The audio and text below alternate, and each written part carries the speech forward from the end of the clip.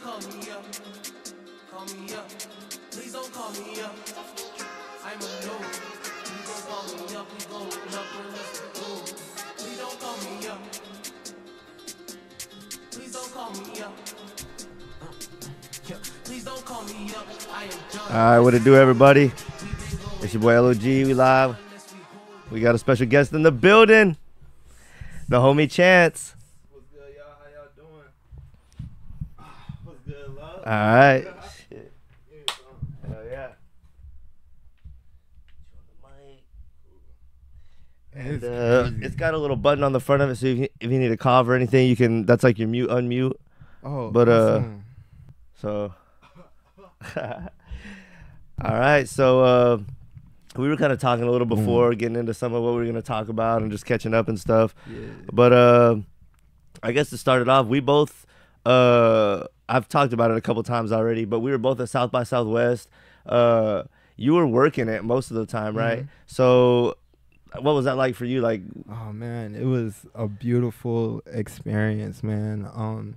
So like how I got in was through volunteering. So that was honestly, it was great, man. There was a lot of things that I got to see, a lot of people I got to meet. And like I was there from, I want to say like 10 o'clock that whole week until like 3 in the morning, and like maybe getting home in between like 3:30 and 4. But it was worth it. I met a lot of amazing people, a lot of amazing artists, a lot of amazing business people, and it was just so crazy. Like I felt so comfortable, and everyone was just talking to each other, but it didn't feel unreal. It felt right. Like we're all supposed to be there. Like I think maybe it's a learning thing. So what were you doing there? Shoot. So like there was like different events and stuff you could go to. There were some artists that you could see that came on a different time. Or like I know this, one of the most memorable moments that I had was going to the Sydney Sweeney seminar. That was wild, and Sydney Sweeney was there, and I actually got to like see her talk about like a little bit how she grew up and what inspired her, and like her thought process on the things that she's into and the things that she does, in which like, man, like truly intelligent. Like I knew she was intelligent from before, but like hearing like how she articulates and answers questions, and like the quickness with it, like it's just truly genuine. But like she has an understanding that is excellent. She has an excellent understanding of things, and like keep it real. I don't know what the hell I was doing there.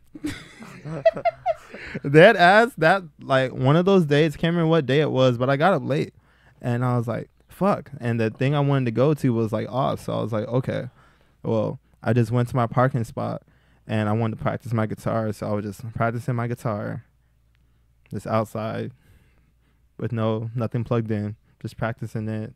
But I have like headphones on, and I'm listening to like music, and I don't know, sometimes I just want to like rock out, even though I don't know what I'm playing. Yeah. You know, and I can't hear it because my headphones on. But like, you know, I'm just trying to get used to the strumming, because once I get the strumming down and my placement is cool, then I don't have to look, and I can dance while I'm rocking. Yeah. But I have to get used to like the motion. And then like I got tired of that. Checked my phone and saw that she was going to be at the seminar, and I was like, wow. And who is it again? Sydney Sweeney. I don't even know who is that.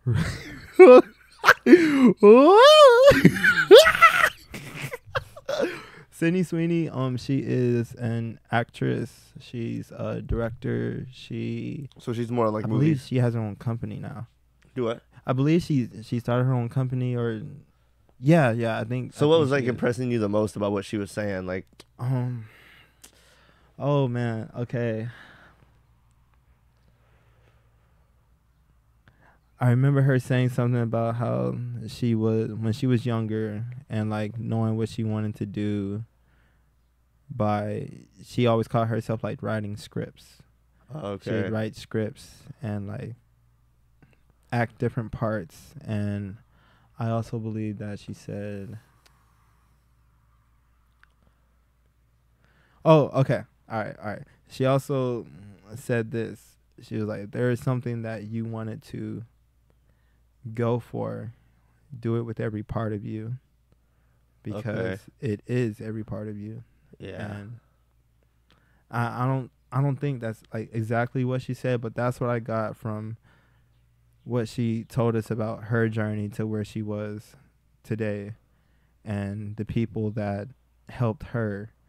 And it was just incredible. Like it really takes a village. Like you have to have a support system. Like I don't think like there's anyone in this world that like you can't do things alone. Yeah, like there's a certain extent, but we as humans need each other, period. Yeah. Like period in any way, in everything. Like somebody's got to eat those fucking berries to see if they're poisonous or not. All right? Because like if we all eat it at the same time, we all might die. Then Yeah. like, hey, pick the short straw, nigga. Yeah. Like that's how it be. Like So at South by you were like what like that wasn't even like okay, that was part of the best part. Okay. So I sat by my homeboy, right? Well, he not my homeboy, but we met, and he's a producer. I can't remember his name at the moment, but I remember we were both like, why are we here? And I was like, I don't know, man. Like, I just looked at my phone and I looked at everything else, and this is the only one that popped up. And he was like, all right, well. No, but like, what were you were working South by, but like, what were you actually doing there? Like, what were you? Okay. Yeah. So I was volunteering at the chess club. Okay. So like, it was basically like we were doing stage crew. So like, if the bands coming in needed like gear to be moved and whatnot, that's what we did. They were just helping. Okay. Yeah, and that was like from like 6 to close. Yeah. Okay. And then in your free time, you were checking out shit. In the free time, yes. Okay. If I could be there, I was there. You know what I'm saying? Just talking to people, meeting people, experiencing different things, and just seeing kind of what my internal compass told me to go. So I was just following that the whole time. Okay. And I guess you walking in, we kind of jumped into the first question, kind of threw my intro off, and it's been a while since I filmed the episode, but I think this is officially going to be episode 16. Hey, episode 16. You know what's up. My bad. And we're just going to get into Chance is an artist. He goes by Fak3. So we're going to get into that. And that's why I kind of jumped the gun, and as I said, we were kind of talking and chilling before, so that kind of got the conversation going. But I kind of want to cover today, just get his background as an artist and all that, and then kind of get his perspective on some things after, how hip hop is going and some other stuff. So, but yeah, we just kind of jumped in. I went to South by. Y'all kind of know I covered a little bit of it. But that was my first year. I was like pretty overwhelmed. But you've been around it more. More years, more frequently, and I was there one day. You were there more time, and so I just kind of wanted to, like, get your, like, is there anything else you wanted to say about the festival as a whole, or like what your experiences on it, or? Yeah. I mean, I know there's a lot of shit going on, a lot of shit. Yeah, I'd say probably like back to that Sydney Sweeney thing. So like, cause like I also want to act and get into all that stuff. I've had some photo shoots done, and still gonna have some more to be done, and gonna try to get into that pool because like it's just an artist kind of thing. You just you have to do a little bit of everything and see what something you want to try. Yeah, and so like. It was that, and then she said a whole bunch of other stuff that was just very compelling, and it was really inspiring, right? So I was just like, damn, like I really learned a lot from it, and like I only know her from Euphoria. I haven't seen some of her other work because I've been in that mind space. I'm not trying to get what's it called? You don't want to have their material like rub off on you too much. Yeah, because I have very good memory. So like I'm just trying to make sure that in the way I do things and like my sound is like cultivated from purely like the things that influence me as a kid. Like of course there's like the later stuff that influences me as well. I'm just trying to find my like base, you know what I'm saying, my base saying level.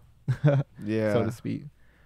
But so my homie, he looked it up and said, dude, do you know who comes in this room next? Because we were in the front row. We was in the front row for Sydney Sweeney, right? Like we was like, I want to say like maybe a row or two back, but we was there. Def Jam. Def Jam was next in that room.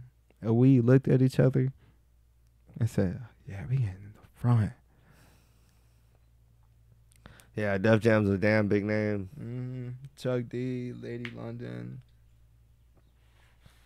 They were there.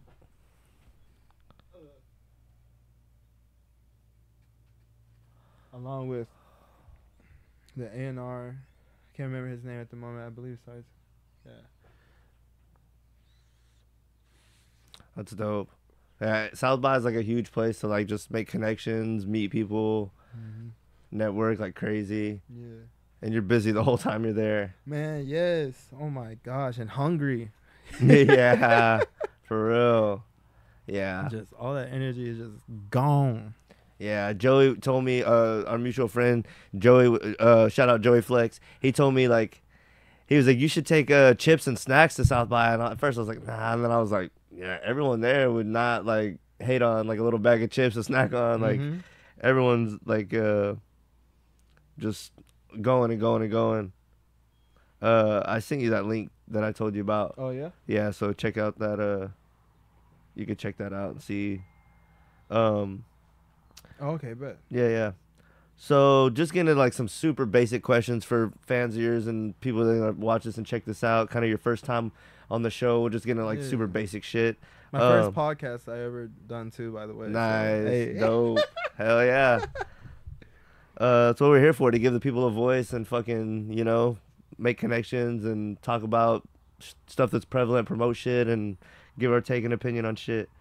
So you're based out of Austin now, but is that where you grew up and where you've always been, or did you? Oh no, so originally, I was born in Dallas, but I went to school in Irving.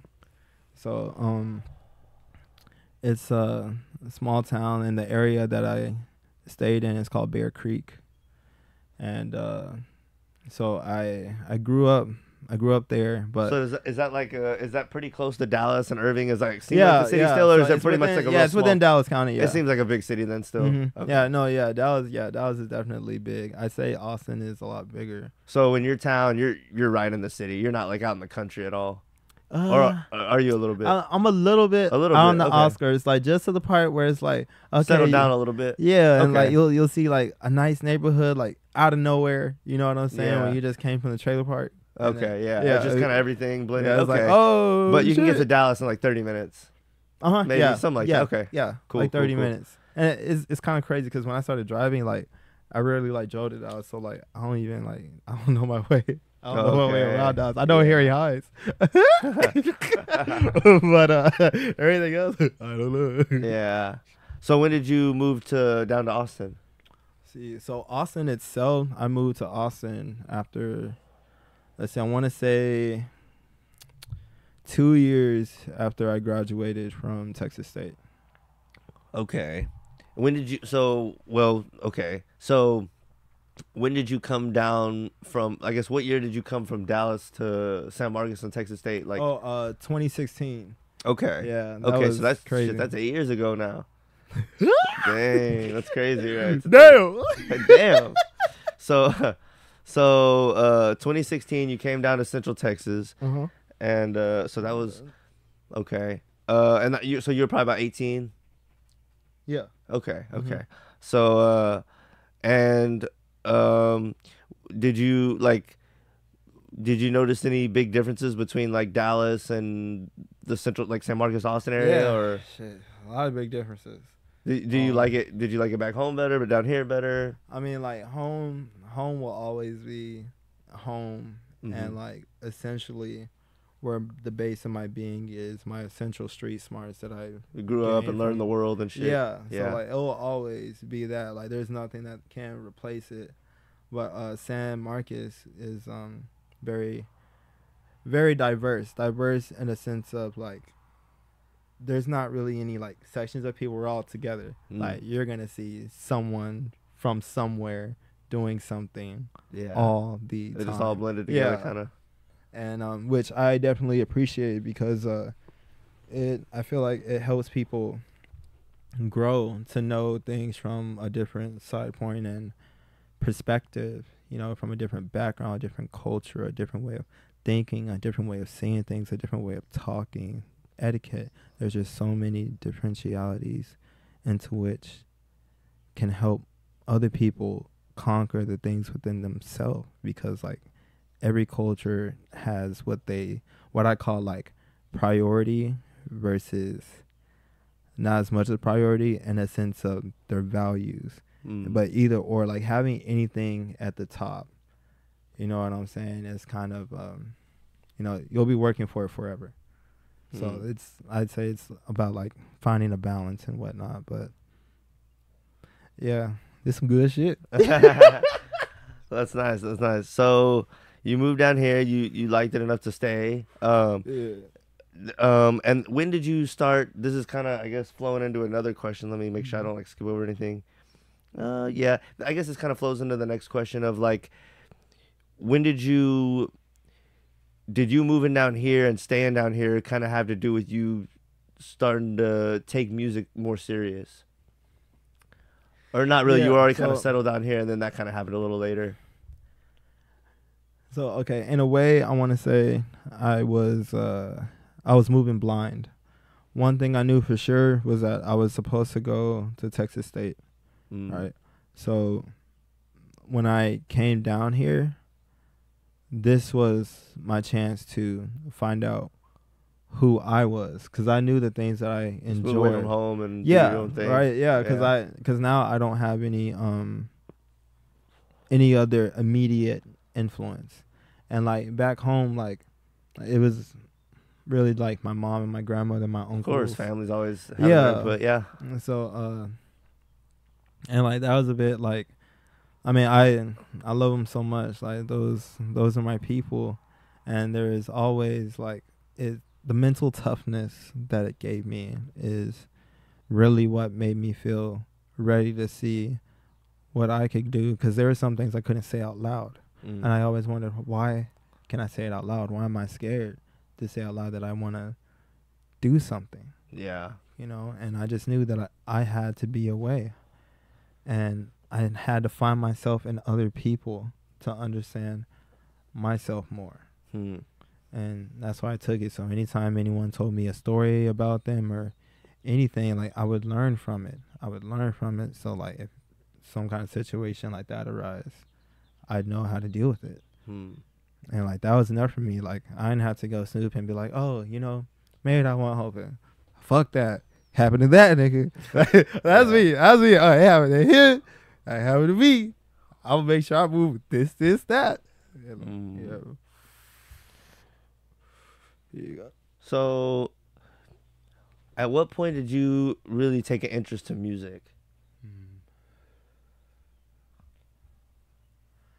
Okay, when you say really take an interest, are you talking like even back in the day? Because I fell in love with hip hop when I was introduced to it when I was like 17 or 18. But up to that point, my dad was like pretty strict on me, and he didn't allow me to listen to that shit. And so all he would listen to was country music, and like most of it I was just like thought was okay. But like even back then, there's a few songs that I was like, damn, this song is like good. I like this song. And like talking to other people, like for instance, my grandpa, he don't care about music. Like he never listened to it on his own and doesn't care. But like for me to have a favorite song, even out of the few I was even listening to, it's like obviously like when did you notice that like, okay, I like this song, I have a favorite song?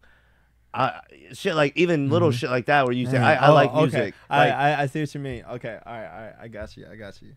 All right, so it's like basically like my coming into musical consciousness moment. Yeah, okay. Yeah. Man,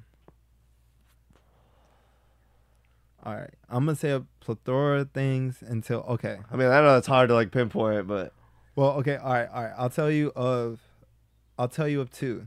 All right, I'll tell you of two, and because these are the first things that came to mind. Okay, I know when I was young, something about Usher. These are my confessions.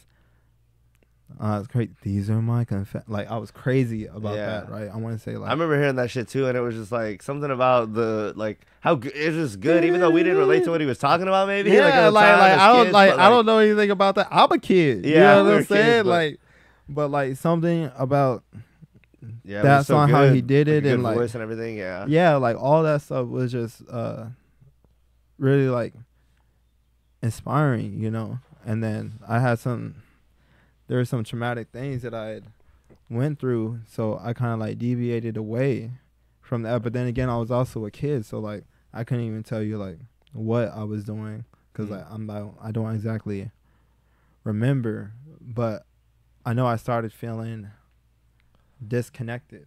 Like like the music that I was listening to, I wasn't I couldn't not necessarily feel it in a sense of the person's performance or how they like say their stuff, but in a sense of like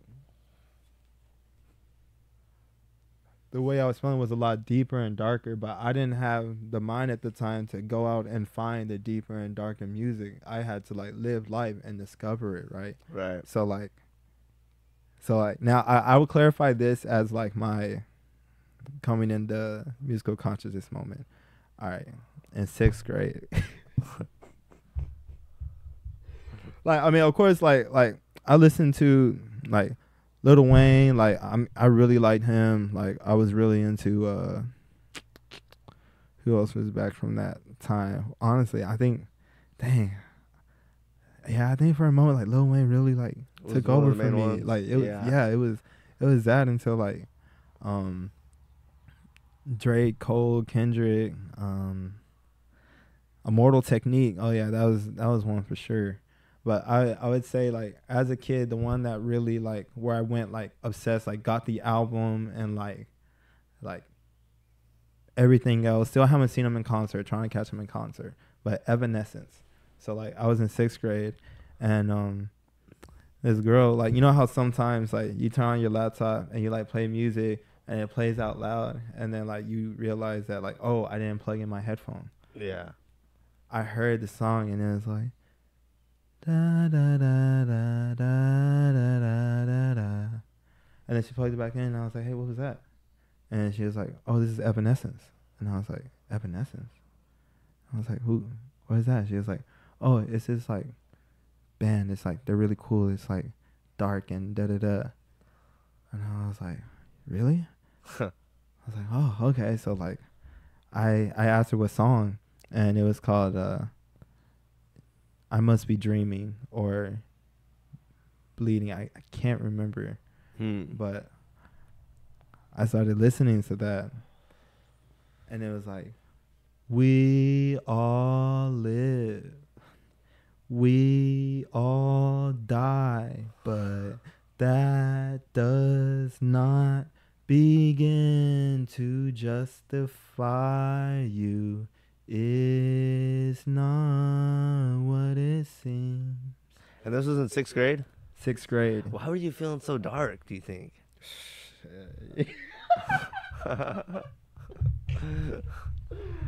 Man, I'll tell you this. Was it like At birth, you know what I'm saying? The cord was wrapped around my neck and my eye. That's why I have a lazy eye. really? Yeah, so like. You think that was symbolic for something or? Well, I looked it up. So in some cultures, the meaning of that is spiritual suicide. When you made a decision to come and then you change your mind because you realize, oh, what I desired is going to be a lot from the start. And I feel as if in my last life, I didn't like have God and it was a lot in that. So, but I came. Yeah, this world's a lot. Yeah, and I came through, but just know like since that and like You feel like you just knew that early on, maybe. I mean, like even as a kid, like I used to walk around when I was by myself, and I would just be so irritated, and I just say to myself, "Why did I come back? Yeah. Why did I come back?" And I used to think like, I used to think like people were like really really stupid because like I didn't understand why they would get so angry about not necessarily like being called out about stuff, but not like believing the truth when it's right in front of them. You know, I was able to always see it as a kid, but like because I was a kid, I was never given credit or respect to where like they would actually listen. They say, "Oh, you're being smart." If I'm being smart, does that mean I'm right? Yeah. Yeah. Like I don't know if that's a shrewd way of thinking. It's not exactly like in that nature, you know, but yeah. But I bet through just, I mean, like everyone's been through a lot, you know, Right. like one way or But another. it can be difficult for people when they're like ahead of their time or they're thinking a little bit ahead in certain ways, and everyone around them doesn't think that way. It can be hard. It can lead to like, you know, it can be hard. Yeah, it can lead to turmoil. Like, Yeah. y'all be kind to yourself, please. It's okay. We're gonna make mistakes. We don't know what the hell's going on, and ultimately we aren't in control. We're in control as much as we have control. We have when we have it, but once it's out of it, that's it. Like it's out of it, and we have to like make do with whatever the outcome is. But be kind to yourself, bro. Be kind to yourself. Don't hate on nobody. We all want to win. We can win together. We all need each other. We can all win this whole entire world, but we just all have to be together and not on no kumbaya, Care Bear type shit, strawberry shortcake. You know what I'm saying? Not on none of that. But on some, just, hey, these are the concerns. These are the problems. How can we all fix this and put the puzzle pieces together so we can all be pretty? And then that's it. And they be killing niggas for that shit. Yeah. That shit crazy, man. But so early on you're hearing some of the stuff you like, and then you mentioned a little bit ago you got into like Kendrick and Cole and stuff. But was it those guys, or was it maybe somebody else that made you like? When did you start?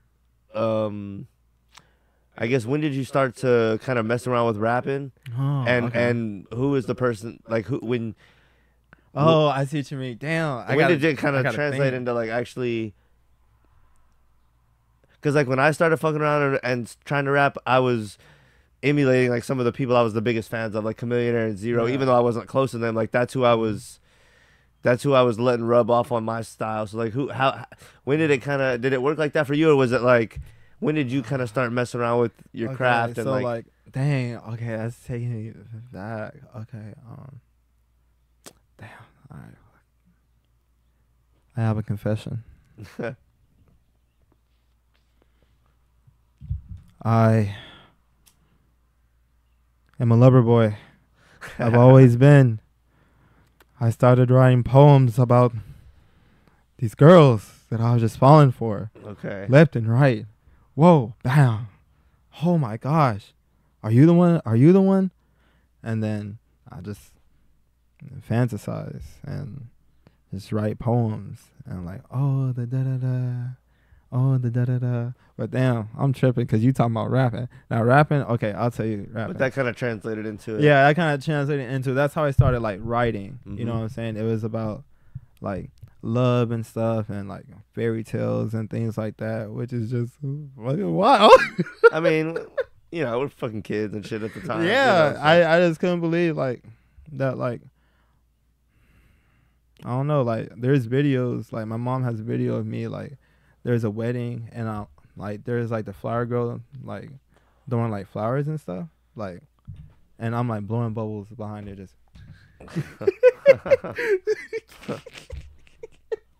so like that's what started it. And then I want to say the first like rap that I wrote was like essentially for a talent show in high school. Okay. And the song that I wrote the rap to was a Drake song. and it was called hold on. Hello, motherfucker. Hey, hi, how you doing? It's Wheezy Ed, baby. Come to take a shit of urine in the toilet bowl, bitches. Pussy ass niggas stunting on this beat like a motherfucking Sigma. I'm bad to the whistle. Okay, I can't remember the name, but I wrote it to that beat. Okay. I think that might be I'm Going In, but yeah, I'm going in. Is that what that was? I'm going in. Okay. I wrote it to that beat. Like that was my Okay. first ever rap that I.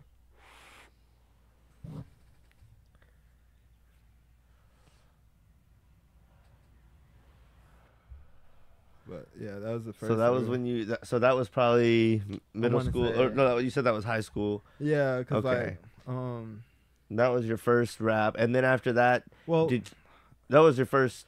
it was my first like I want to say the first like rap that I've actually like written to perform, Okay. because like for projects and stuff. Were you like freestyling before that, writing raps before that, or not? Not really. Yeah, like I could freestyle, but like no one knew. No You one know what knew, I'm okay. saying? Yeah. No one knew. It was one of those things that I really. So this was like your big moment of like I'm kind of showing other people what I can do, yeah. right? Okay. Mhm. Dope. Yeah, and then I Okay. did it into the talent show.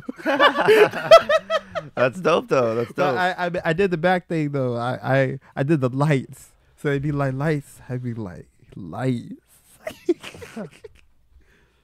What do you mean? You like? Oh, like so I was gonna enter the talent show, but I didn't because like You were scared? yeah, I Yeah. mean like it was just like what the fuck are What you am doing? I doing? You know what I'm saying? Like what the fuck am I? So I'm you not pulled even out last dancing. second or what? Yeah, Yeah. I pulled out, but I told them I still want to be a part of it. So they said I could do the lights. I said that. Oh, okay. Though, so like they coached me. They'd be like a light at a 4 or a light at a 7 Okay. or just lights. Yeah. So Okay. I just did that. So You know. you got in somewhere. Yeah, I got. Hey. I was there. You're like, I need feel to be a me? part of this production somehow. Yeah, I was there. You feel me? And like, yeah, I don't know. I was scared of the joy that it would give me. If I Yeah. was to be real. Yeah. I remember that as like a kid and like junior high and high school, and like I was in like my dad made us being like me and my Mhm. brothers being 4-H and FFA and that shit, and some of it was cool, some of it was but like there was a couple times where I had to like speak in front of like a lot of people, and that Mhm. shit was like nerve wracking. And for me, there was no reward. I didn't want to Yeah. fucking do it. It wasn't like, man, if I did this and pull it off, it'd be awesome. It was Yeah. like, I gotta do this, and man, do I not want to. Oh, do that shit. Why have somebody else do that shit? Why I gotta do it, man? Damn. Yeah. I don't know. It's interesting. I guess it gets you in the habit of like just doing like being able I to was just like, do nah, I'm something and doing get it over with. something, But, like I might not be ready for like that. be ready step, for it. Yeah. but ready for something. So this is in like high school. So then, Yeah. when do you really start making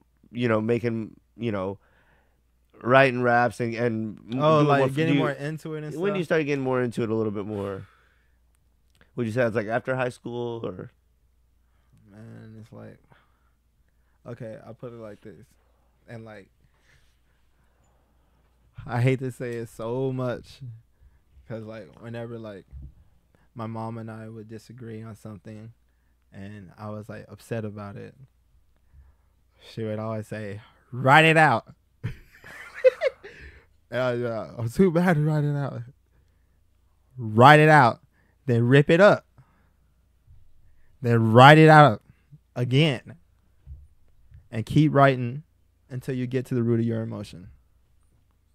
And yeah, and I was very emotional child at the time, and that was the only thing, and I hated doing it. So I would try to control, like I would try to control my emotions at all times, and so I wouldn't get to that point to where I'd have to write because Yeah. I did it.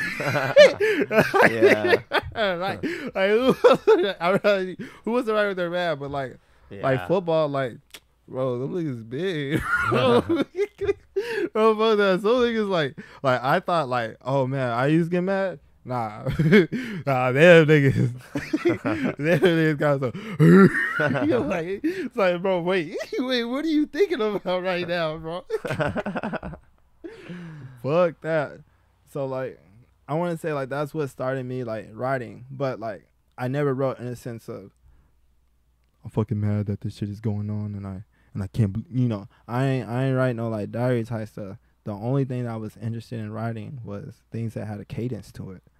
So like that's what kind of started the poetry. Like I'm feeling low, something's about to blow.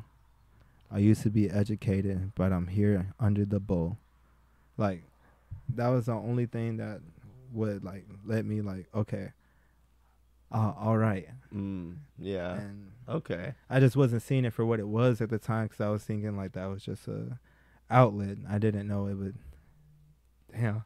Yeah. I didn't know it turned into this. Yeah. Okay. That's so you kind of shifted it in your like. It's funny how like you hated it when your mom would try to do it like a punishment, but then it actually like when you turned it into your own way of doing it was like therapeutic in a way. You're like, okay, I like doing it. Yeah, she's when I do it my way. Yeah. But that's interesting. Okay.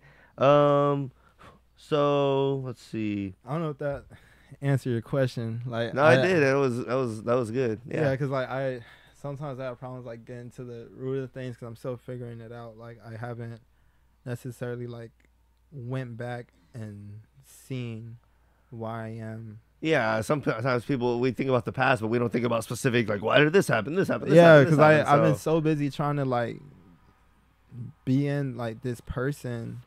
We'll talk about that in a minute, but you were talking about just, like, figuring out everything. Like, you're still figuring out all the things that go into being an artist, making connections, and it's a full-time job, so. Yeah, for real. But, like, I love it. I mean, I do it for free. I mean, shit. You're grinding it out. I mean, so shit free. Like, yeah, that's okay. Yeah. Okay, but so like, so you were gonna do the high school talent show. You were started writing. Your mom she had that as like a form of helping you calm down, and then you kind of turned it into your own thing. That's cool. And then you kind of You're a good listener. A little bit. I try. Well, I'm high, so I missed some things, but okay. So, and then you had this taste for like, a lot of kids go through this somewhat, but I feel like you were more than most where like you felt like misunderstood because you saw the truth early on, and that's I feel like that's how I am, but maybe later on I feel like I can't imagine being like that as a kid. Like, damn, that would have been, I can imagine that being rough. Thank you, I appreciate that. Yeah. And so then you had this taste for like a little bit more deep music and like with a little bit like a darker tone. Yeah, crazy dark. Did that influence your name at all, or how did you? Because your name's Fak3, but it's spelled like interesting. So how did that come about? So it has like so much meaning to it.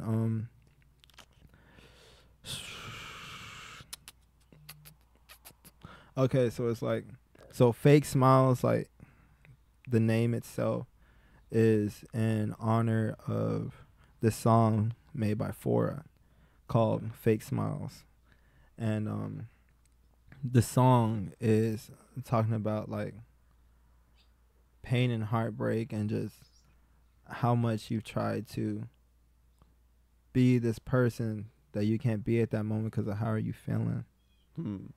And I heard that song in college, and as I grew up, I went through these stages where like I didn't necessarily like grow out of music, but I was just feeling darker and darker and darker.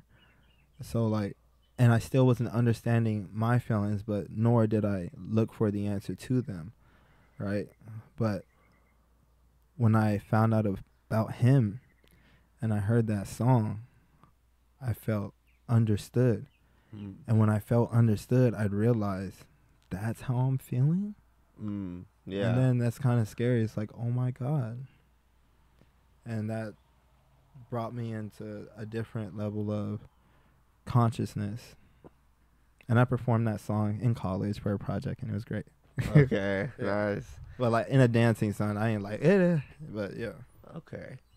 Okay, so that kind of influenced that. Oh wait, but there's like, okay, and then there's also the 3 and the 5. So And Mac Miller's song, Your Favorite Part, with Ariana Grande, in the doors they go in, one is a 3 and one is a 5, right? And the song just talks about like love, but how the person's own problems and stuff, how like it can like push them back, but they still wanting to love, but they're not able to give their full love because they aren't loving themselves. And then there's a pool of love that is dying because you're not generating enough for yourself to be better for yourself. But that's what they talk about in the song, and they say it in like an amazing way. But if you look at it as a whole, like you'll see, and I believe like that song is like, man, like that's like America, like with love, like, oh, I want to do this, but I'm also this and I'm also that, and I'm still hate about because people aren't kind to themselves. They're not kind to themselves, and it's definitely a journey, and it's definitely like difficult to be kind to yourself. But it was like that, and then like also 3-5. If you type it in like a cell phone, it's D and K, and like my my best friend and I, rest in peace, Cody. One of our first like dreams was to be like tag team wrestlers, and my name would be DKPM, and his name was BBB. So if you type in DK, it's a 3-5. So it's also DK stands for Demon Killer Pain Murderer. All right, that's all right. So like, yeah, like I said, I was a dark kid, but that was gonna be my wrestling name. So like, I didn't want to spell it out because like, you know, who would put me on if like, because I wanted something that's like, oh, if I'm gonna start this and I'm gonna do this, then like I want the name to be solidified. So I was like, I'm just gonna do DKPM. Huh. And then so I cut. So like it's that 2 and the 3-5, and also because like all my life people would always tell me like, oh, you know, you're so happy all the time, you know, and some people actually tell me like sometimes I get jealous of it, and I tell them, well, I said, don't be jealous, because I'm not, and most of the time I'm not happy, but I try to be where I am in that moment and just live it, because I don't know when I'll have that chance again. Yeah. And they'd be like, understood, but like it's just, and like I don't ever get mad at stuff like that, because like not everyone can like see it, and sometimes I may not be able to see it.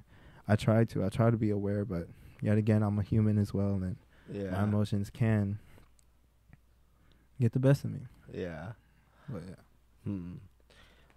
Okay. Yeah, I mean, you know, yeah, it's hard, and like it's interesting, yeah, like when you're, yeah, like it gets deep when you're like a deep thinker and thinking of all these things, and then you don't know how deep other people are thinking about it. Yeah. And like a lot of times you don't, like you say, you might be dealing with your own things, but you don't really put it out there for other people to consume, and you're trying to just be happy so you don't rub off on other people, and then they get mad and have their own issues. It's just like all this shit to do. And it's like, man, like it takes 2, but it takes 1 to start. Yeah, really. But yeah, so yeah, I definitely know what you're talking about with that, but you know, so what am I trying to say with this? When did you start, like, when did the music thing really materialize, and when did you really like, when did it, because you're writing the poems, then you're starting to write the raps about like what you're feeling and how you like, are you writing about things that you're seeing in the world, or like about yourself, or what is the content, or like your early or shit. a combination of both probably? And if I was not in love with someone, I was mad. Yeah. Okay. So love songs, and then like frustration, and then so at what point did you start? What part did you start like actually putting it all together, and like when did you make your first, I guess, like song? And was there stuff like leading up to that, or was it pretty much just kind of the writing, and then one day you're like, I'm gonna put it all together? Like, was it kind of was it a gradual incline, or did it just all kind of happen once? Like, lead us into it. You want me to keep it real? It was like sprinkles, just a little bit here, a little bit there, and then one day you're with like different song. people, and then like so you're meeting people along the way too, that, and then one day you're one day I met like the homie. Yeah, it was really. Damn. Hold up. There's like, I'm trying to figure out like where to start, cause like, okay, I'll put it like this. So like throughout college, I have done different like dance performances as well as poem performances. I was Okay. like, oh hell boy. um, and then people who would hear it that were like artists themselves would always give me like great compliments and stuff, and like some of them I got to work with. They're like, hey, you should try this song with me and da da, and then like Okay. we try it and da da da, and yeah, so like it would be like dibble and dabble, but I never took it to a point where like I was just like I didn't have that confidence yet. Right. And like because I didn't have that confidence, you could hear it when I was rapping or singing in the song. So like those were just like dibbles and dabbles, but it wasn't, in a sense it was helping me in a sense of like getting connected. Like I met my engineer who is still rocking with me today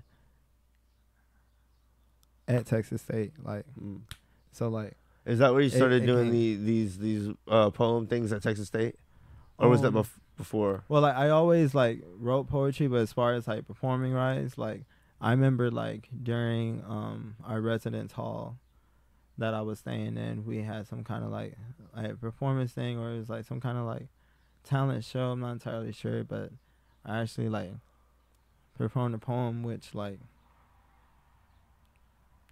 it's so crazy like that I really did that, because like just I'm thinking of younger me, you know, and like I don't know, it's weird. Like for projects, like I wouldn't mind like doing stuff like that and whatnot, but I just feel like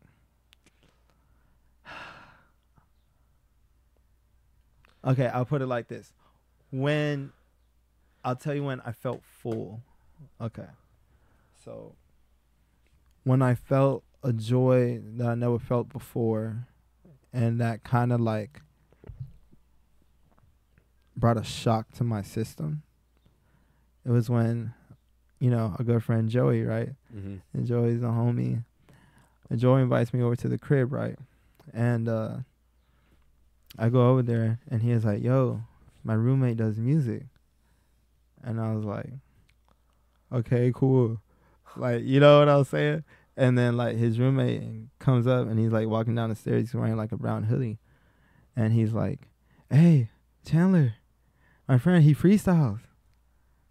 And I was like, why would you tell him that? I was like, look, bro, it's just for fun. It's nothing, like, crazy or anything or serious. And he was like, nah, he does. And the dude was like, hey, well, I have this song. Would you be interested in hearing it? And I was like, yeah, you know, like, yeah, music, period. Yeah, I don't give a fuck. If you want to fucking put paper clips together and rub and I could do that too. I'd be entertained. That's great. I just pretend I'm in the forest or something. So we went upstairs, and he played the song, and all I heard was, it's been months since you've called, no text, no reply. And I was like, wow, that's amazing. And like the guitar behind it and the cadence, like it felt like an entrance. And I was like, man, that sounds like dope. And he was like, would you like to be on it? Like, I have my studio set up. Like, if you want, you could write and we can record you. And I was like, you know, I'll write something to this. Okay. So, you know, I started writing. And I thought about it in my head. And I was like, damn. I was like, that shit sound like ass. So I started thinking again. Because, like, that was, like, straight up my feeling. You know what I'm saying? But I realized that I had to put a different piece of me into it in order for it to become a song. And, like, a song and soul both start with S. So, like, I had to put a piece of my soul, because most of the times my emotions are human thing. You know, like, I mean, we'll have emotions, like, whenever it's our time and whatnot. But as far as, like, when I was, like, writing and stuff, it was just through my emotions, but not me. It was what I felt, but not me. So I was like, I need to put me into it, my style, like me, however in the feel that I feel it has to go, no influences. So I wrote and I recorded it, and they played it back, and it was like, imagine like someone like holding things that glow, just glowy things, but it's like light, but like you can hold it and like it can like roll, and then like they put it in your stomach, and like your whole body just becomes this aura of rainbows. That's what I felt, and it scared the shit out of me. I said, well, that's great. Let's sit on it and don't release it. You know, like, that's great. And he was like, oh, you want to finish it? And I was like, no, I don't. Because it was a very scary feeling to know that at that moment I wanted to live. Like, I was like really surprised. And yeah, and it was some years passed after that before it even got released. Like, years. Like, I want to say, like, and it's crazy because the first part of that song, it's me when I'm, dang, what? If I'm 26 now, what, 21, maybe 20? Maybe like 20? Or like 19? I think like 19 or 20. Yeah, 19 or 20. And then, like, I finished the song when I was like 22 or 23. Yeah, something like that. So there's like two different like me's on there, but it all like fits in. But that was like that's gonna be walking in my mind now. But I tried to stay away from it, so I didn't like go back to it or anything. And yeah, I went through life, and I'm trying to remember what was the catalyst, because there was a catalyst that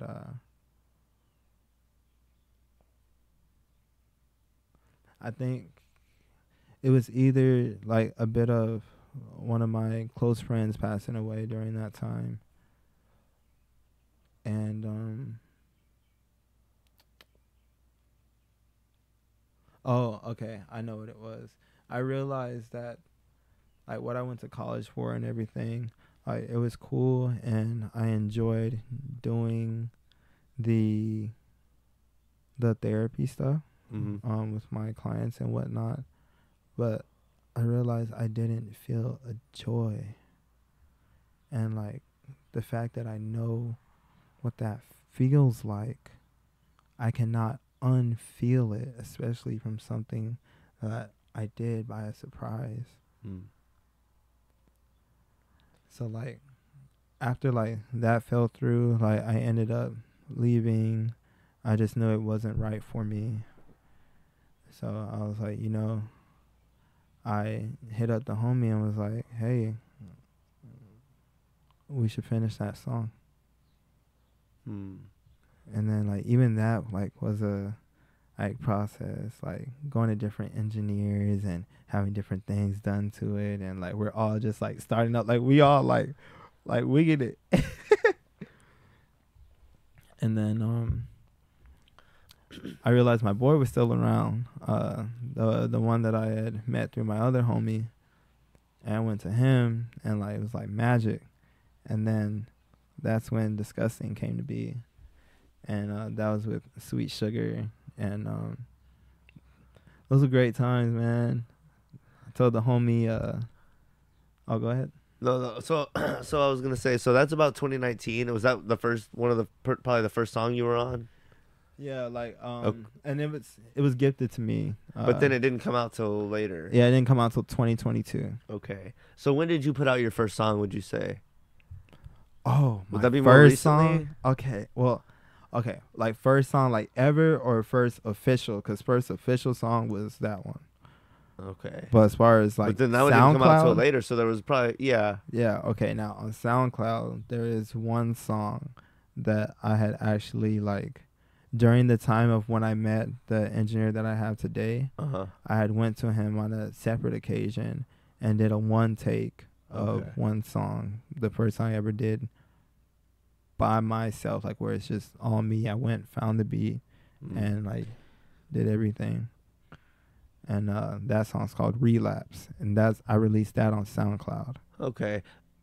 And where do you find your beats most of the time? Oh man, so it's like either like it could be the homies, it could be someone I met, Just wherever. yeah, it's just wherever. Like, you know what I'm saying? Like, it's Easter all year for a nigga. You know what I'm saying? Like, with some eggs, some people to work with, let's work. Let's get connected, because we just all bring each other up. And it's a good community. So most of the time when you make a song, you're going to you're going to a studio and working with like producers or engineers or somebody studio, else. Or like my homies are like they know their stuff. Somebody knows what they're doing. Yeah, they got their Okay. stuff down. Do you like that's interesting because I know like that depending. do you feel like that's some people have their own thing. Like, do you feel like what are the advantages or disadvantages, do you think? So let's see. Because like it's good that they have probably a lot of knowledge and years of working on it, and it takes a lot of time out of your hands. You just show up, lay down the music, and then they work on it. But at the same time, you have to work with like their schedule and stuff like that. Well, it's like, let's see how I explain it. The kind of homies and things that I have are like, it's collaborative. We all like have like input, and we all like help each other and whatever we need. And you want to hop on this? Yeah, let's go. Like, I ain't charging for bars. You know what I'm saying? Like, and like when it comes to like studio stuff, I like cycle between like different people. Like, I got the homie that I've been working with for like 6 years, who's touched all my records. Every single thing I have, he has touched and done. Shout out to 3 Hound Sound, man. And thank you for that love comment on my Instagram, man. I appreciate that, man. You the one. Sir, you can't park here. Sam, crazy, man. Shout out to him. Damn. What was the question?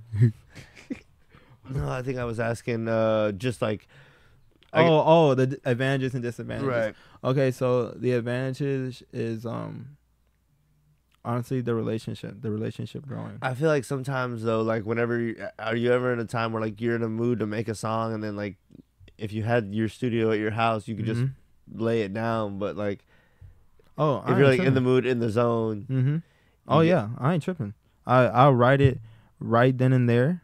Like, I could either save it for later. Yeah, I could either write it, save it for later, or find a beat that matches the cadence that I want. And do you or usually BPM. write to a beat, or do you usually write your stuff beforehand, or both? I can tell you, like, for example, my song Star I wrote beforehand. I was I was at work angry. I was like, oh. I was tired, and like this is during the time when like I was still trying to figure out the artist mindset and like how to move and get in tune with how things are ran, so I can like input myself in between those things.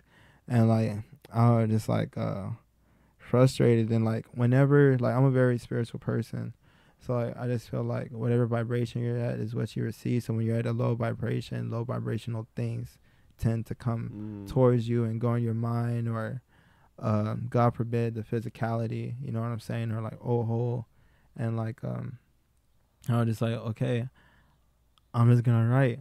So then that's when like I would just print out receipt paper, and I just wrote, I'd rather beatbox and kick rocks, wasting my time doing shit that I don't love and I won't confide. My insecurity roared.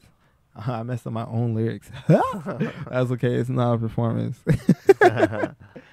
But yeah, so like that's just like one way. Like it just, I'm really versatile. So like I could like write anything at any time, but then I could also get inspired at certain times. But either or, the things that I'm writing about are messages that I receive, and I just put it out there, as do like all artists. Like there was this interview with Michael Jackson, or I can't remember if it was an interview or documentary, but he had hit up his engineer, I want to say like maybe like at 4 a.m, and said, hey, I have this idea for a song, we have to record it. And the guy was like, Mike, it's 4 a.m, why you want to do it now? Because if I don't, Prince would have already wrote it. And like he understood that like we as artists are messengers, and like we are like spiritual people, and like we can all receive it. It's just who's gonna, you know what I'm saying? Recognize it first. Or, it's like the Ninja Academy. Oh, we have S-rank missions and stuff. Who's gonna take it? So I would say like the relationships are the advantages, because like you just build more, and like I said, we're all collaborative. Like we all like help each other out, but then like when it's time like music bills and stuff, like we'll pay, or it just like it all like depends. There's so many things that goes on. Like some things you pay for, or like some things you buy, like, but like most of the time it's just we're just all collaborating. And like I'm pretty like I'm getting like adequate at guitar, like adequate as in like I can make some shit happen. All right, and I mean it just the way that sounds. I can make some shit happen on guitar. Now I don't know what kind of shit, but it's some shit that I can make happen. So like, and like also on like the recent stuff I've done like guitar and things like that. And is there anything any other instruments you can play or that you're messing around with, or is that kind of? Well, I played tenor saxophone in middle school, and I still remember. You're still a little. Yeah, I still remember like how to play it, but like I haven't played it in a minute. But like I can play. It's an instrument I can play. Okay. I also have a bass, so I've been practicing that as well. I've been practicing bass and guitar. Okay. But guitar is my main strongest one so far. Yeah. Okay. Is there anyone you listen to kind of help with that, or you just kind of? So like I tried to so since I've started this journey, like for these last 2 years, I've really limited my ears to certain music. I try to keep the originality of like when I was growing up, what I listened to, and let that like be the influence. So as far as like guitar, I wanted to find my own style, because like I have guitar influences because I listen to rock music, like Evanescence. Like that's my core, like the darkness and the truth and the reality behind it. Like that's the core of my being. Like just that right there is just morphing. So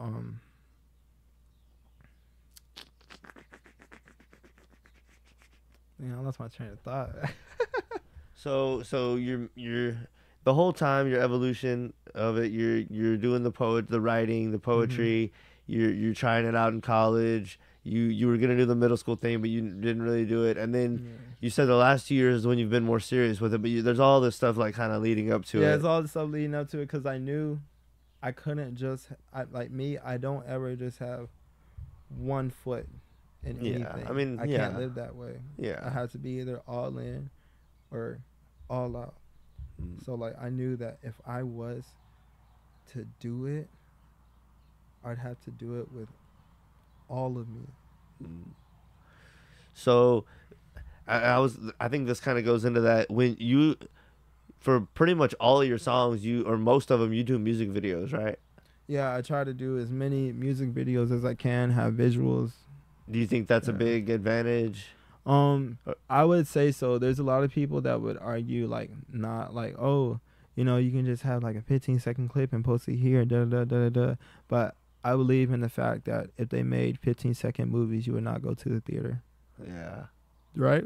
So and music videos, not only is it like a display of your song, but it's also a display of it in your understanding, because everyone thinks of something different when they hear your music, because it's in relations to them. Right. But once now they know what it's supposed to look like. Yeah. Yeah, and now they have a different understanding of it. So like, if you can tell, in my music videos, there's a theme of darkness, but it's beautiful. So like a lot of bright colors and stuff, but there's a slight creepiness to it. But it's just enough to gauge your attention for you to listen to the words and actually go to that world of what the message is that I'm trying to convey, and therefore like help anyone that is feeling in the way that I felt and help them make the right decision towards ascension. And sometimes it's just through getting that emotion out or finding some form of understanding behind that emotion.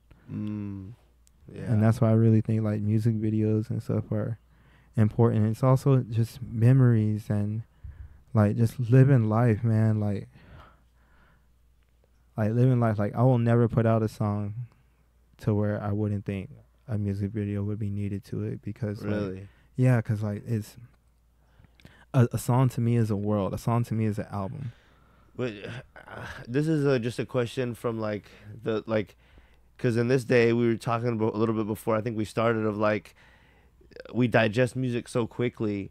Don't you think, like, to make a music video to every song is going to slow down how quickly you can put it out? So don't you think, you know what I mean? And I was talking with Joey, shout out Joey Flex again, before, and we were talking about, I told him I was just thinking to myself, and I was telling him, and I'll pose now the question to you. Do you think it's like, we used to see people put out like mixtapes and albums, and now people still put out albums here and there, but nobody does mixtapes, and a lot more people just put out like single songs here or there. Do you feel like, what do you feel like helps build up a fan base more, or like people really like vibe with more? Do you feel like people still care about full projects, or or like you're better off just putting a song here, song there, song? I think, okay, let's put it like this. So there's like a fork in the road. You got the long road, and you got like trying to achieve a certain amount of interest within that time period from that song. Because you can totally build a lot of content from one song in different ways. I see. Right. Yeah. But in the long term, like for an example, say like I've been doing this stuff, right? And then I meet someone and they're like, oh, I'm gonna listen to your stuff. And they see 5 albums and they all have different covers. And, you know, each album has a theme, some form of theme or technicality. But they're able to like catalog and like listen and see the differences in between each one and see how you can attack different things.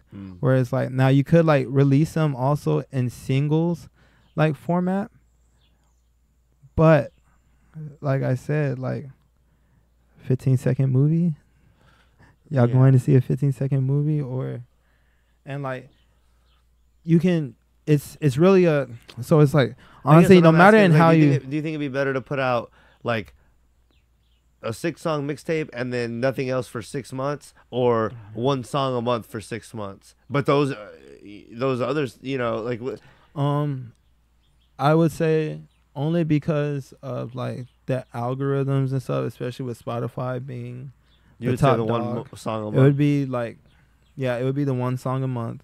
Well, I mean, it wouldn't. Well, for me, it wouldn't be one song a month. I try to put out as much music as possible, but I always have at least like 2 weeks in advance to give time for Spotify to like look at it and decipher and decide whether or not they want to playlist it, and you know, you write all the information, But if you release an album, you can only still submit one song, whereas within that album you can submit each song every 2 to 4 weeks and have each one submitted for playlisting. So like that's what I'm doing. That's what I'm on right now. Okay. So like, but I am putting out the album. I'm just releasing them as singles first, and then the album comes out, so it's there. And like, luckily, like the streams, like, okay, y'all, this is kind of like game. So the streams, they'll always be together. Even if you have a clean version or a radio version, the streams will be together because it's that song, period. You know what I'm saying? So like, even though I have them all out as singles, when the album comes out, the singles are gone, everything's gonna be played from that album. Okay. And then when everything gets played from that album, because people are like, oh, where's that song? Da da da da. They go to the album. Right, and then that'll get pushed even more because now everyone's. You see what I'm saying? So like, Yeah. you gotta play with it. And like, another thing for any artist or for any artist or musician out there, play it by ear to a point of where you have to be in tune with like how the things work in which of how you're distributing your music. Because once you get in tune with that, you'll know how to move within the market. Like if you're a car salesman and now you work at a hotel, those two are not the same things. You have to learn how to move in a hotel. Now you can use some of the knowledge you get from like selling cars, but now you got to sell rooms and the inventory is different. It's a little different. Yeah, as well as the seasons and stuff. So when you, as you're like writing and making music and stuff, you say like who, like when you were starting, and who, like you said, Cole, Kendrick, who else did you say you were listening to? And like as you're making music now, do you said you try to listen to only what you listen to when you grow up. So who do you, if anybody, who do you listen to now, or who do you try not to listen to, like anybody, or like who kind of influences your music now, if anybody?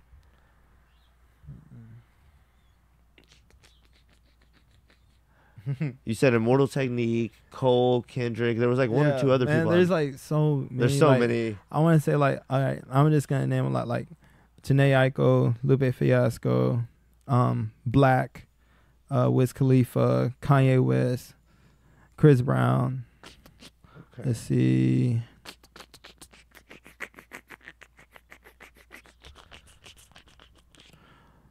Nicki Minaj.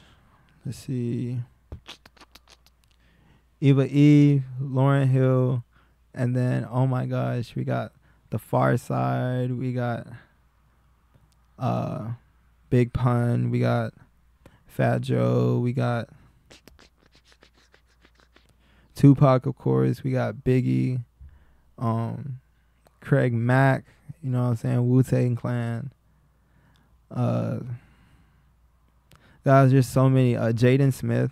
Like Jaden Smith was really like a huge influence because I saw how he was growing like through the screen and through like the interviews and the shows he would get on, like from like Pursuit of Happiness to Karate Kid, and when the Cool album came out, and like when he did like a remix, like his version of Pumped Up Kicks, that really got like, I was like, wow, like you can really do like anything, you know, because like I didn't think like, I don't know. It's just crazy. Like there's so many talented artists, like people are talented in their own way. Because there's like certain people that are talented in a way where like, man, I could never. You know what I'm saying? Like I could never do that in that way. And like, gosh, that's just so incredible. Like, yeah, we're all humans, but we can all do different things, and we all like eat different things and in different ways, and digest things, and it's just, I don't know, our body reacts to things. It's just crazy, all the differences, and there's just like so much, but yeah, I don't know if that answers your question. No, it did for sure. So I guess what I'm trying to, I don't know what I'm trying to ask, but I'm just trying to kind of get a form of thing for the audience. But go ahead. What like top 5? If you want to, but no, I was just saying, if you want to name your top 5, but I was maybe we could do that like a little later. But I was just I'm trying to form a view for the audience of, they get your story of kind of all, you know, what you're, you know, coming up, the, you know, just kind of what shaped you as an artist, the whole fucking story. So I'm just trying to think of what I'm trying to ask next. I think I kind of what got you serious about like, okay, I'm doing it, but now I want to go to the studio and it's real now. Like, when did you, I'm going to pay and coordinate to have a music video shot. I'm going to go to the studio. I've already had this written down. Like, I'm going to make this an actual song. When did, like, what, like, talk about when that, how that push happened, and like when you're first, like when it all came together, and when you said, I'm like, you know, First song, how did that happen? You know, your first. Okay. I know it's hard because like a lot of things happen to make that happen. Kind Yeah, of, it was like, man, there were so many like brave periods and stuff because I was just running from it. I was really running. Gosh, I ain't never like ran from something and been so unhappy running. Most of the time, you run from something, you're like, oh, trying to get to a better place, but Yeah. it was just running into it like a dark tunnel. Man, so like it took me a second to find a videographer. Well, it's like there's so many different things. So like there's the music video thing because like I had music out and I was putting it out, but like it took me a second to find the videographer that I felt connected to and that I could afford. Yeah. So like I was just like, you know, I'm just gonna focus on the songs for now because I can generate content, and I was performing with a band at the time as well, and like that started after. Oh, okay. So what happened was, so you know, I was like working as a certified therapeutic recreational specialist, and then I left that because I knew that it wasn't giving me that joy that I felt before. And I would only be doing a disservice. You know, I can't, like I said, I can't be like 1 foot in and 1 foot out. It has to be every part of me. Yeah. So after that, I was just like, you know, hey, let's, oh, wait. Oh, I see. Okay. Oh, okay. Okay. All right. After I graduated, it was like during the part, like, after I graduated, like around the time when I became CTRS was around the time that I also started doing music. Okay. So they started at the same time for me, actually. Like the first performance I ever had was January 20th, 2022. And I literally started my job on my birthday. Damn. So did you start performing before you even put out your first song? Musically, no. No. Musically, Okay. musically, no. But dancing, yeah. But I had Relapse on SoundCloud, but nothing like. Nothing else. Yeah, really. nothing official. Even then, when I was like performing, like, cause that song didn't come out till later in that year, like in May. But I was performing that one and Bobby, and Bobby was also another one written by Chandler, like the music itself. So these songs you're playing that are being performed with like live instruments, did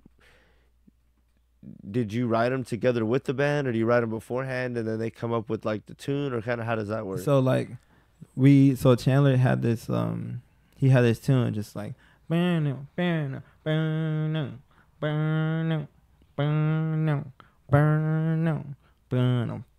he already had the kind of thing. Yeah, that he you were had writing to. that thing, right? Okay. And he sent it to me, and I was like, oh, what is this? And like he called it Bobby, and I was like, yeah, we're gonna keep it that name. Yeah, I got you. And like I started writing to it, and then my homie hit me up, Ryan, who also was on the song. He hit me up to go to Sewell, so I went to Sewell and I wrote the rest there, and like that's how Paper Routes Glock 9 in the couch. That's how that came up, and it was just purely from the heart, and like that's like when I was realizing like, man, like I got it, and I didn't even write the whole thing then. I just wrote that verse, and then when we practiced it, like literally, I want to say we practiced it the same day as the show. It's interesting. You kind of wanted to do it, but you were kind of didn't know if you wanted to or not. And then you had this one guy, I forget his name. Chandler Marriott. Yeah. No, not. Well, you did that song in 2019, and then you finished it up like 2 or 3 or in 22 that or was 3. that was with Chandler. That was with Chandler, and then there's this other song. Relapse. Yeah. That was Relapse. Yeah, the one that you started and then finished up later. I mean, honestly, both of them. Relapse was like, and then Bobby 6 years old. was another one that he was already kind of working on. Yeah, so but that one he just had had these collabs kind of come together. And then like he gifted them to me. He was That's like, "These awesome. are your songs." Yeah. And I was like, "What?" Like, yeah. Hey, shout out to Chandler, man. I love you, man. Always. That's dope. The connections kind of happen, and yeah, that's Yeah, awesome. and it's like crazy. Like I realized, like, man, I'm around like-minded people, and like it's for a reason. Like I knew, like, look, you're doing podcasting, Joey's doing the video game streaming stuff, you know what I'm saying? And then y'all also do music. We've done music together. Yeah. We got songs together outside. Yeah. We need some more songs together, my G. Yeah. And like, put that shit out, do a video to it, everything. Like, and like now, like, cause we're all like-minded individuals, and like Ryan's doing this thing too. Ryan's with me. We all doing this stuff together. We like building something. Yeah. And like it's crazy. We're a part of the community. Like we are the future in the present. And like thank God. Bliss. So let's see. I'm trying to figure out what other questions. Let's see. How often do you do shows? Let's see. More often than not, for sure. So like how many times? Oh, like a how week? many? Like a month? Or a month? Or Are you doing one a week? Or are you doing one or two a month? I would say it would range between. It would range between like 2 to 5 or 2 to 6 per month, I'd say. And we were talking a little bit, I think, before we started filming, but like, just talk about like, you have a band, so you probably have like what 2 or 3 guys that go with you every time, and then you have to, some venues you have to bring your own equipment, some you don't. What's the experience like? I guess I don't even know what to ask, but just like, I don't even know what I want to ask, but like I guess just what has your experience been like? What is something that has surprised you, and then what's something that hasn't surprised you about like doing shows? Like, oh, I see what you mean. I just kind of want to get like the vibe of like what is your experience of like doing a show? So like what's something that's like, oh, I knew it was gonna be like this, and then what's something like doing shows you're like, damn, this is crazy. I did not expect this. Man, honestly, man, I just think it is what it is, and perform like it should last. And that's it. Like, you know, keep it real 100. Like, like that's my mindset. Like, I just go in my performance. If it's gonna be my last performance, this is what people are gonna remember me by. Cause like tomorrow's not promised, and like, so like what I mean. The reason why I said that in my explanation is cause in the way I perceive things, it's hard for me to like go somewhere and be like ooh and ah, like oh this like that. I'd be like, all right, yeah, this is dope. All right, I need to see how big the stage is. Okay, so I can do this, and that. I probably shouldn't do that. Right, you have a lot of stuff to work on. Yeah, like I don't ever like and like even the crowd, like I think people don't understand how much like it's show business, but it's like it's work. Like to be it's business, man. To be an artist or to like do a podcast business. or it's a lot of work. It's like you gotta all that you know. It's not just showing up and showing. It's not just the 10 minutes you see them on stage or however long you're on stage. It's like having your music on the USB and having your band there and making sure they have all their equipment and timing of everything. Schedules, cool. Yeah. So my brother always tells me no one wants to hear about the behind the scenes, but like it goes into shit and it's work. So for sure, man. Gotta. Man, like I'll tell like any other artist or musician out there, professionality is number one. Just always be professional, but in like a straight kind of way, like just keep it cool. Yeah. Yeah. Not everyone's as like dedicated to what you're doing as you. So it's like that kind of play, you know. Yeah, like you have to be like you have to be in it. Like you have to embody who you are and what you want to become. You have to embody it in the present day. Embody your future today, and that's what it will be. Yeah. Let's see. Is there anything else you wanted to talk about like there may be something I missed that was obvious or something, but is there anything else you want to talk about your being an artist, your journey, or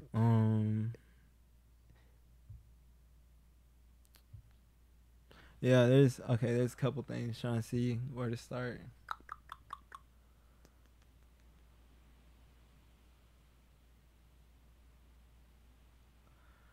Man, I'd have to say like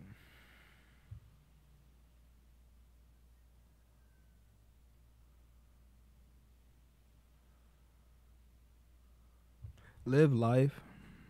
You know, do the things you want to do, but don't put too much pressure on yourself to be perfect and correct all the time. Because there's some things we don't know, and that's out of our control. But the world will keep turning, and you got to turn with it sometimes. But just know that whatever you went through, no matter what you go through, you will always learn from it. And there's a reason for learning from it and becoming stronger than you once were before. So just try to use it as empowerment and don't let it break you down in a way you can't pick yourself back up again. Because you can only break certain things a certain amount of times before, and I'm not saying like, oh, you can be broken. It's like you can be broken for periods of time, or you could be broken, period. But whichever it is, just try your best to keep calm and to be content with a form of peace that holds weight for you.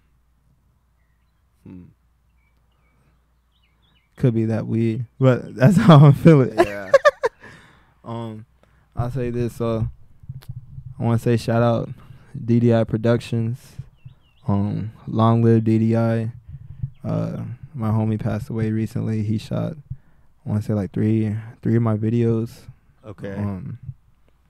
I just wanted to say this now since this is my first podcast, and I received the news, I want to say like 2 days ago. I love you. Thank you for always believing in me. Thank you for mentoring me, and thank you for your undying kindness. And if it wasn't for you, I would not be where I am today. And I will always do great things in your name because you always believed in me. And I got you. Thank you for everything. He's a icon in Austin, like through generations, like just an incredible human being, man. He did it all, man. Produced, mixed, mastered, made beats, studio stuff, videos, just everything. That he was an unseen hero. And how did y'all meet? So we met through infamous Trey Ali. Okay. So like I'd hit him up and ask him like, man, I'm looking for a videographer. Like I've been looking for some, and they're either like too expensive or like their schedules on, because Austin's like, Yeah. like everyone's like doing stuff, and like I know like I was also like working like during that time I was working pretty demanding job as well as doing the music stuff, and then I was also like serving on the weekends. Like I was doing all kinds of stuff like back then to like stay afloat. Yeah. And but I called him and asked him, and he said, hey, like there's this dude, his name's DDI, like check out his work, man. Like he makes dope music videos, he does this and that. And I was like, okay, for sure, I'm gonna hit him up. And man, that whole experience was amazing. Like I hit him up, but some things were going on. He was like, oh, I think he was like moving studios or something with equipment. But I was like, oh no, that's fine, dude. We can make it work. And I waited because like I knew like he was it. Like I saw his videos that he had out, and his whole like symbol and like how he presents himself, and I was just captivated by his aura. So I was like, nah, like that's it. And like I knew exactly what songs I wanted him to shoot, and it was just like perfect. Mm. And one of the songs was called Monsters. And I'd written Monsters after going through a very tough experience. And I went and found the beat, loved the beat, bought the beat, and went and recorded it. And it was, and I sung on it too, and that was my first time like singing, like singing for real, like on a track. And then like literally like on the same day, like I hit him up and I was like, hey yo, you got your camera? He was like, bro, that's crazy, I was just about to hit you up. Like, yeah, you trying to shoot the video? And I was like, hell yeah. And I found the perfect spot.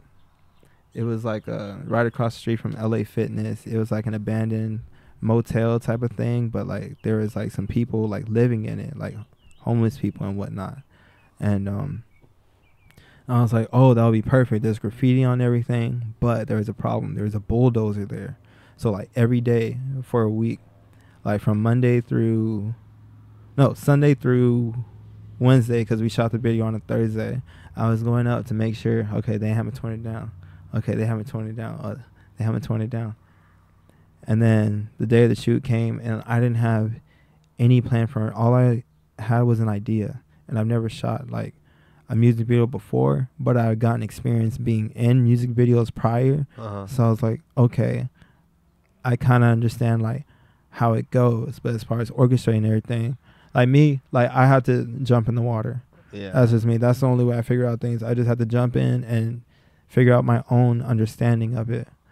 So I just went to Terrace Toys and I bought a whole bunch of smoke bombs and stuff and just anything. And I ordered a mask that lights up.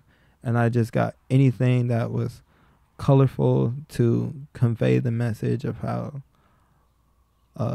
life is beautiful and that there is beauty in traumatic experiences, and it's the things that you learn from it and how they make you stronger. And I know that's very hard to show because there's a lot of people in this world who are more visual than like hearing. Like me, I could hear some, learn from it, I'm cool, like perfect, I don't have to da-da-da.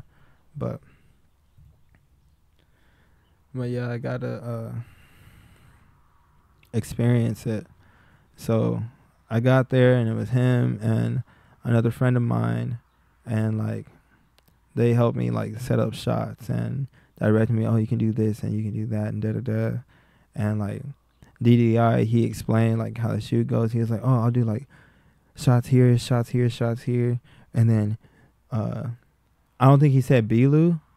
I don't know. I call it B-Loo. I'd be like, oh, B-Loo. But it's like it's a type of camera shot to where it's like you like doing something that might come in slow motion, but the stuff you put in between, like if there's like holes or anything or like certain bars, you know, you put that B-Loo there, like say like, oh, cause I'm eating Cheetos, and then do holding Cheetos, like, you know, like that's a B-Loo shot. Well, I call it B-Loo, but my homies are gonna roast me for this later. Because they get on me every time I say B-Loo. But yeah, he directed me and everything, and shot the video, and it was just such a great experience. And he was telling me how like, man, he was like, gosh, you can do like so many different things over here because like you have that space and then that space, like we can shoot different videos there and there. And he was just so creative and like kind and like gentle, and like his aura was just, I don't know, it was, I can't explain it, but like I just knew that he was something, and like us meeting everything like was meant to be. Like we were meant to meet and like meant to work together. And then after we shot the video, they tore all of it down. Yeah. Like the day after. And that was, it's crazy. Yeah, that was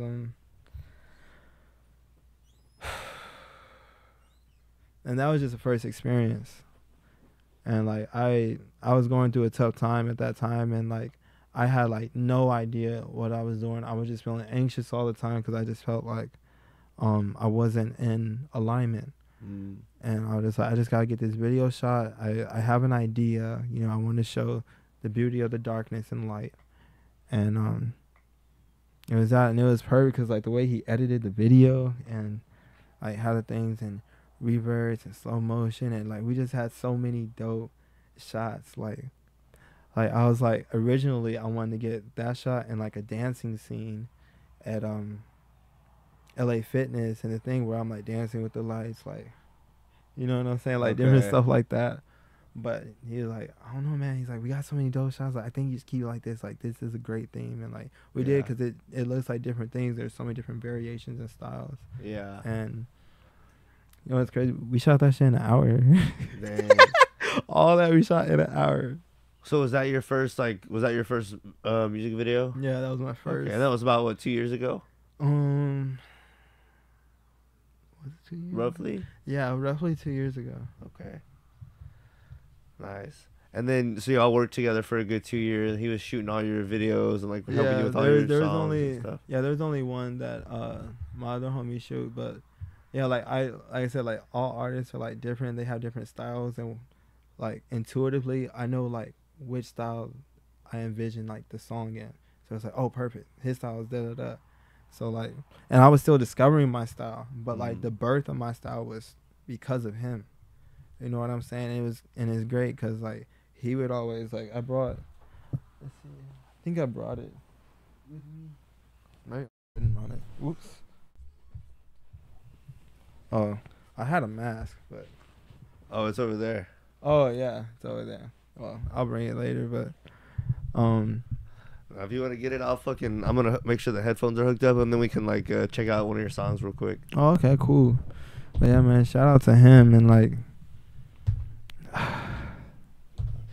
that was a star. He's a star of change, man.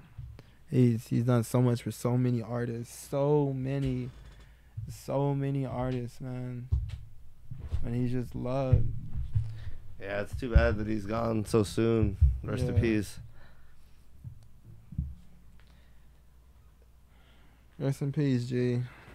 I love you, man. Don't worry, I got you. Like I said, I'm gonna do great things around your name. But yeah, oh yeah, the headphones. So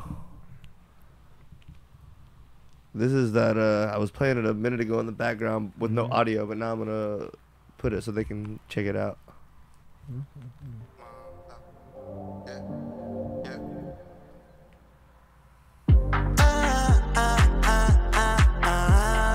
All the clouds are gray, rain on my parade.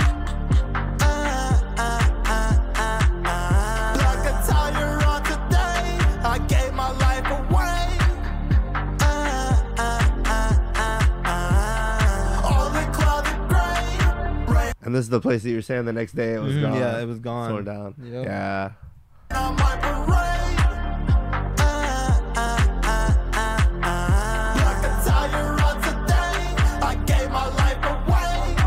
Lucid background, agony is around. Bury me with dead dahlias, death is always bound. Free me from myself, make it quick, I won't make a sound. I give you my control and in return I won't be found. Let's make it real, broken glass filled with rose. Too many pills, cigarettes in the ashtray. A written letter, shelled casings in the hallway. I lost my mind and didn't think what would my dog say. But I kept them out, cause I was better off alone. They couldn't reach me out, I was always turning off my phone. I was leaving, then I'm watching from above. Right now I couldn't handle it, choking on my blood the last sound. What the damage is, I'll never speak a word from my mouth. I think I'm bleeding out, I think I'm bleeding out. No longer can I breathe, they say I'm gone, yeah I'm flown. I'm giving up on me, it was all that was shown. Who is it I can be? It's someone I've never known. It'd be a sight to see, but my wounds were never sewn. Let's make it real, broken glass filled with rose. Too many pills, cigarettes in the ashtray. A written letter, shell casings in the hallway. I lost my mind and didn't think, what would God say? I can't sleep, I hear monsters calling my name, dragging me up my horrid fantasy. Oh, what a dream, revealing what it seems, and it feels like fairy tales. I'm tripping out, just seeing things.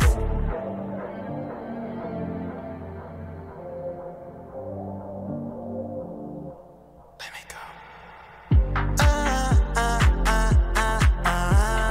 All the clouds are gray. Is that you too singing? Rain on my parade. Okay. Like a tire on today, I gave my life away. All the clouds are gray, rain on my parade. Like a tire on today, I gave my life away.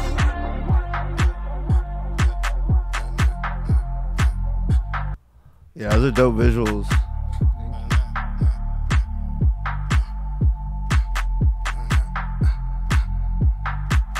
Yeah, it came out clean. Yeah, and then that was the first one to start everything. That was the start of And, it all. and it's got like, I made a new YouTube account because I wanted everything more professional. But like Okay, it had like a good amount of views. Okay. So okay, you kind of just restarted it all. That's why Yeah. it's only 2 months, but it should be like probably 2 or 3 years by now, huh? Yeah, like But- the other one, like I had like a lot more subscribers, in which I'm sorry, y'all follow my other one. My bad, I'm not active on that. I was gonna turn that more into like a adventure type thing, but I wanted like my music like solely like through like that one account, and then like my extracurricular stuff through the other one, because like that's just what I've always used it for. Okay. Here's do you want to preview this one too? Oh, Bobby. It's up to you. I don't. It's Oh, can we do yeah, that one. this one. Yeah. Have you heard that one yet? Yeah, I listened to this one a minute ago. It was pretty good. Oh, bet. DDI shot this too, man. Like, this is the last video that we shot together.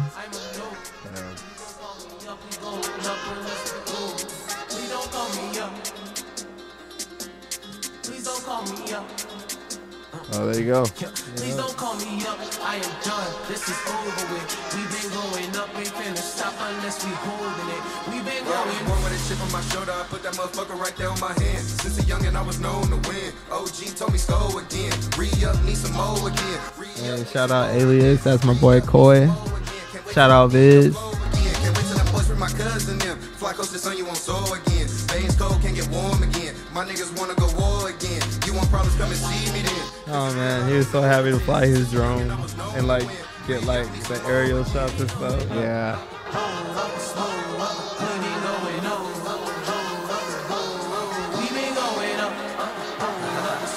You ain't really real, yeah, I'm really fake. Friendly to y'all niggas, till y'all switch and I shoot up the place. Mocking J, I should've ate arcade banana clips, get out the fucking way.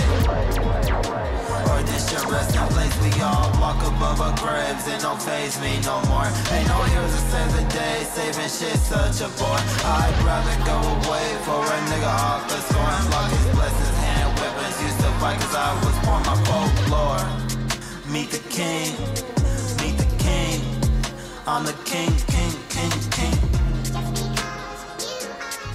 So, did you write this verse? When did you write this verse? When you were in the studio with these guys, or yeah? Yeah, like Okay. the song, like the whole thing was done like in that studio, and then like my boy 3 Hound Sound Sam, he mixed and mastered it. But like Okay. the beat, like we were in the room when Viz made the beat, and like we were going through stuff. We were like first like he had like skipped over it, like he had played a little bit and skipped over it, and me and Corey were like, wait, go back. And it's like, just because you have done it. Yeah, that's catchy. We was like, yeah, keep that in there, right? And like I kind of call it anime drill. Okay, yeah, I see. What, yeah, You see what I'm saying? Because it's like, dun, dun, dun, dun, dun. yeah. Please don't call me up, I am done, this is over with. We've been going up, ain't finna stop unless we holding it. We've been going up, We been going up. Please don't call me up. I am done. This is over with. We been going up. Ain't finna stop unless we hold Oh, it's so hard to watch now. I used to watch it all the time. Dang. So who made this beat? You know that guy? Huh? So you work with the guy that made that beat? Yeah, that was Viz. Viz, okay. That's a dope beat. Yeah, he's made like a lot of my music. Okay, nice. Solar Flare, all that stuff. Okay. Who's there? Let's see. Did you wanna? I saw this. I don't know. Oh yeah, that was like one of the live performances I've had. How did that come about? Rio Mart. Man, yeah. So shout out to Mew, man. Mew is cool. He is dope. He is Austin, part of the culture. I DM'd them and was like, hey, I'm me now. But I DM'd them and presented myself in a professional manner, of course. And they were down for us to perform, and they gave us a date. And I went and got the speakers. My homie Brad brought the drums. Ryan and Jay got the guitars. Ricky got his guitar and his bass. And like, I mean, they're just all talented here. They can do so many different things. And it was great. Shout out to Juice WRLD. Rest in peace, Juice WRLD. And this isn't even like the full show. There's actually like a couple songs missing. I had them took in like a separate thing. Okay. I just haven't put them out yet. Yeah, this is dope. Hey, thank you. It was a lot of fun, man. I love the Rio Mart, man. Like, shout out to them. Do they do this often? Yeah, it's a grocery even- store, but Okay. Where is this? it's in Austin, off of a street. I forget what street, but it's in like the heart of Austin, like by like UT and stuff. And they have like international things, like all kind of international like foods and snacks and cool stuff. But then they also have lights and stuff for you to perform, like a drum mat. Huh. That's dope. Yeah, it's definitely a stamp. And They should. awesome I'm surprised Texas. they don't put this. Do they put this online? I know Instagram. I'm not sure of Okay. anything else, but I know Instagram for sure because I see the reels and stuff. Okay. But yeah, I also been needing to like chop it up and send it in like separate things and stuff. There's so much I need to do, but I just been doing so much. Hey, Like, he's busy. That's yeah. what we were talking about too before we started recording. Like, it's a full-time job. Mhm. That's what. I don't know if you want to kind of speak on that a little bit. Like, it's just becoming an artist is more than just like writing the raps and recording them. It's like you got to do the music video, and then you have to schedule performances, and that's a whole job, and it's just like a lot to coordinate. So it's like people are like, why haven't you put a clip up? It's like, dude, I'm doing so many other things. Like, yeah, I man. know It's like I know that's what, and I would love to, but like, Mhm. yeah, It's man. Honestly, what it comes down to is planning and preparation. yeah. Like if I had the day, You know what it comes down to? Mhm. You have to love it so much that when you sit down at the end of the day to have free time, instead of watching that basketball game or watching that Netflix series or watching that sitcom, in that hour or two, instead of doing that, you should be putting it back into your craft. You have to like love it that much and be like obsessed with it. yeah, you have to be like obsessed with it. Yeah. Like you have to formulate your way of thinking back to that as the source. Yeah. So like I had to think like this is the money that I need for in order to progress in this way, to get this, get that, mix and master, da da da da da. Yeah. Video, okay, who, okay, when, Yeah. okay, da da da da, and then getting that set And up. it's coordinating with so many other people Yeah, too. it's coordinating with them too, and like nothing ever goes like according to plan. according to plan. Oof. But honestly, like that's my element. Yeah. Uh, You feel like you've got that's good at yeah, it. like that's my thing. Like I was even a part of this dance group called Transient back in college, and we did shows where like we didn't know what was gonna happen. It wasn't planned. Hmm. You know, like a person would just start and we'd follow, and then when it's over, we'd all feel it, and at the same time we clap, and it was over. Hmm. But everything else in between was just natural. But Hmm. somehow we were all in tune to where our cadence with each other was. Okay. Yeah. So like with that experience and knowing how to move like that, I've learned to do that in my mind and with how I move. So like that was really a big influence, and like it helped a lot in like how I move now and the endeavors that I'm in and all the stuff that I have to balance. Like that right there is just whatever you can do at that moment in time. Well, before we move on, like more like current news and like other stuff, is there anything else you wanted to say, like about being an artist or your experience? Man, I love it. Like I feel like, hey, shout out to Black. I'm about to quote him. It's like I've been more myself than I ever been. Like how I am today, I wasn't always at this level of this way of thinking, like my openness. I wasn't always, for the most part I was, but there are some things that were binded to me through emotion and experience to where I would block out the blessings that I could receive from learning from that experience instead of just pushing it back. But I love being an artist. I've always felt an artist. Like even in high school, people would ask me, "Oh, what do you want to do in the future?" It's like, oh, I want to help people. Maybe like something in like the medical field, but my heart's in the arts. I always said my heart's in the arts. People be like, "What does that mean?" I'd be like, I don't know. My heart's in the arts. Like that's the stuff I really wanted to do. I took gymnastics as a kid. Most people wouldn't think I'd be able to do a flip, but yeah, I can do a flip. And like I can do a backflip off a trampoline. But hey, yo, flip is a flip, nigga. Some niggas can't flip shit. But I would just say, anyone out there, you know what I'm saying? Like you feel a way towards something and you feel a pull, go towards that pull and see what's in that treasure chest that you open in the Legend of Zelda games, and pull out that treasure and present it to the world, because we could never be who we are, even in this moment, in this second, ever again. The chance I am today, the fake smiles I am today, will be different than tomorrow and the next day and in every minute and every second, because the world is going and we're always changing. We're always evolving. Caterpillars, butterflies, you name it. Yeah. Oh yeah. Well, is there Some good weed. Is there anyone you want to shout out? Oh shit! Oh my god! Oh my god! The show. There's so many. Okay, look. Okay. All right. Shout out my mom. Shout out my family. You know what I'm saying? Shout out my homies. Shout out anyone I've ever worked with. Shout out anyone that like knows me and knows me on a personal level. Even people who don't know me. Shout out to y'all. Thank y'all for watching this. You know what I'm saying? I don't even know if this will be put in, but like I'm trying not to mention names because I'm trying to include everybody within the things I'll say. Yeah, I know how it goes. But like, yo, y'all know who y'all are.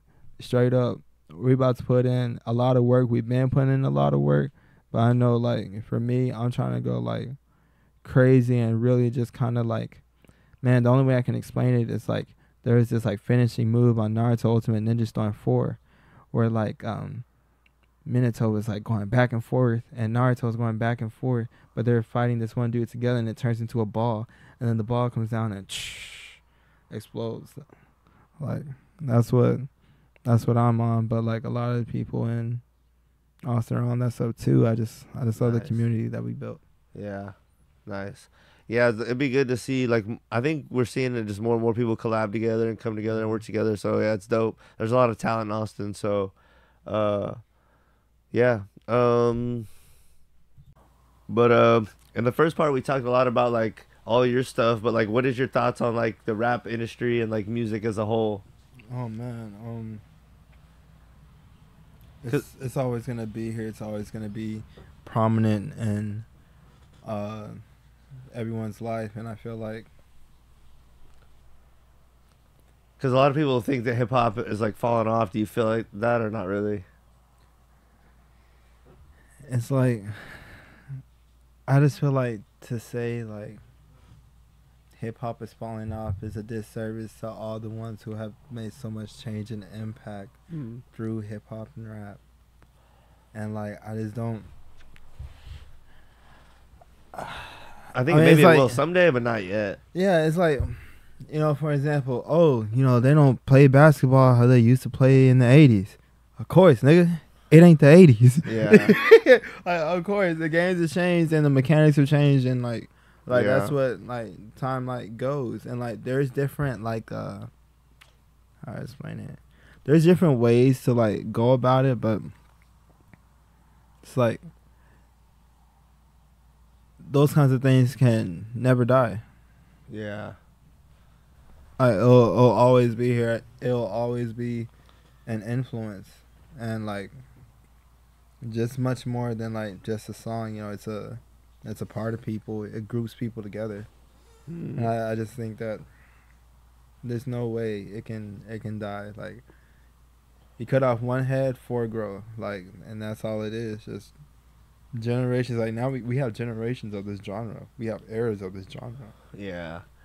And even if you're gonna say that like hip hop, because I've also heard like people will say that, okay, like even if you're not saying it's dying, even if you're saying like another genre is like taking over and becoming bigger than hip hop, I would say that's not even true yet. Even if it will be someday, it's not now, because like I don't know, like this rap beef happened and like all of a sudden everyone's looking back at hip hop, and like there's no other, I guess you could say that's like a positive and negative, but like no one cares about other genres like that as much like they do it. Yeah, it's like, I think the media puts out what they want to generate things from. Yeah. With that being said, what did you think about like the Kendrick, Drake, Cole? Now a lot of other people are getting involved, Ross and others.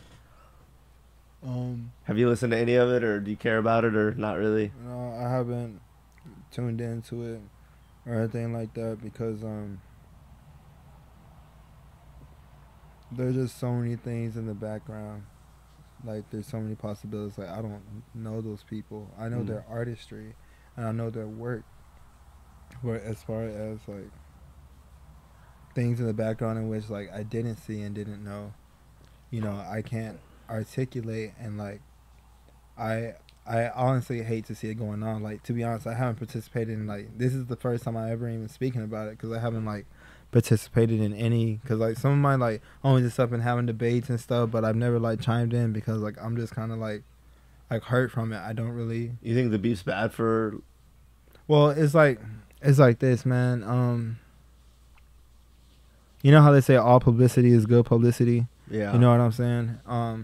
But like, I don't know what's at stake, because if you're great, you're great.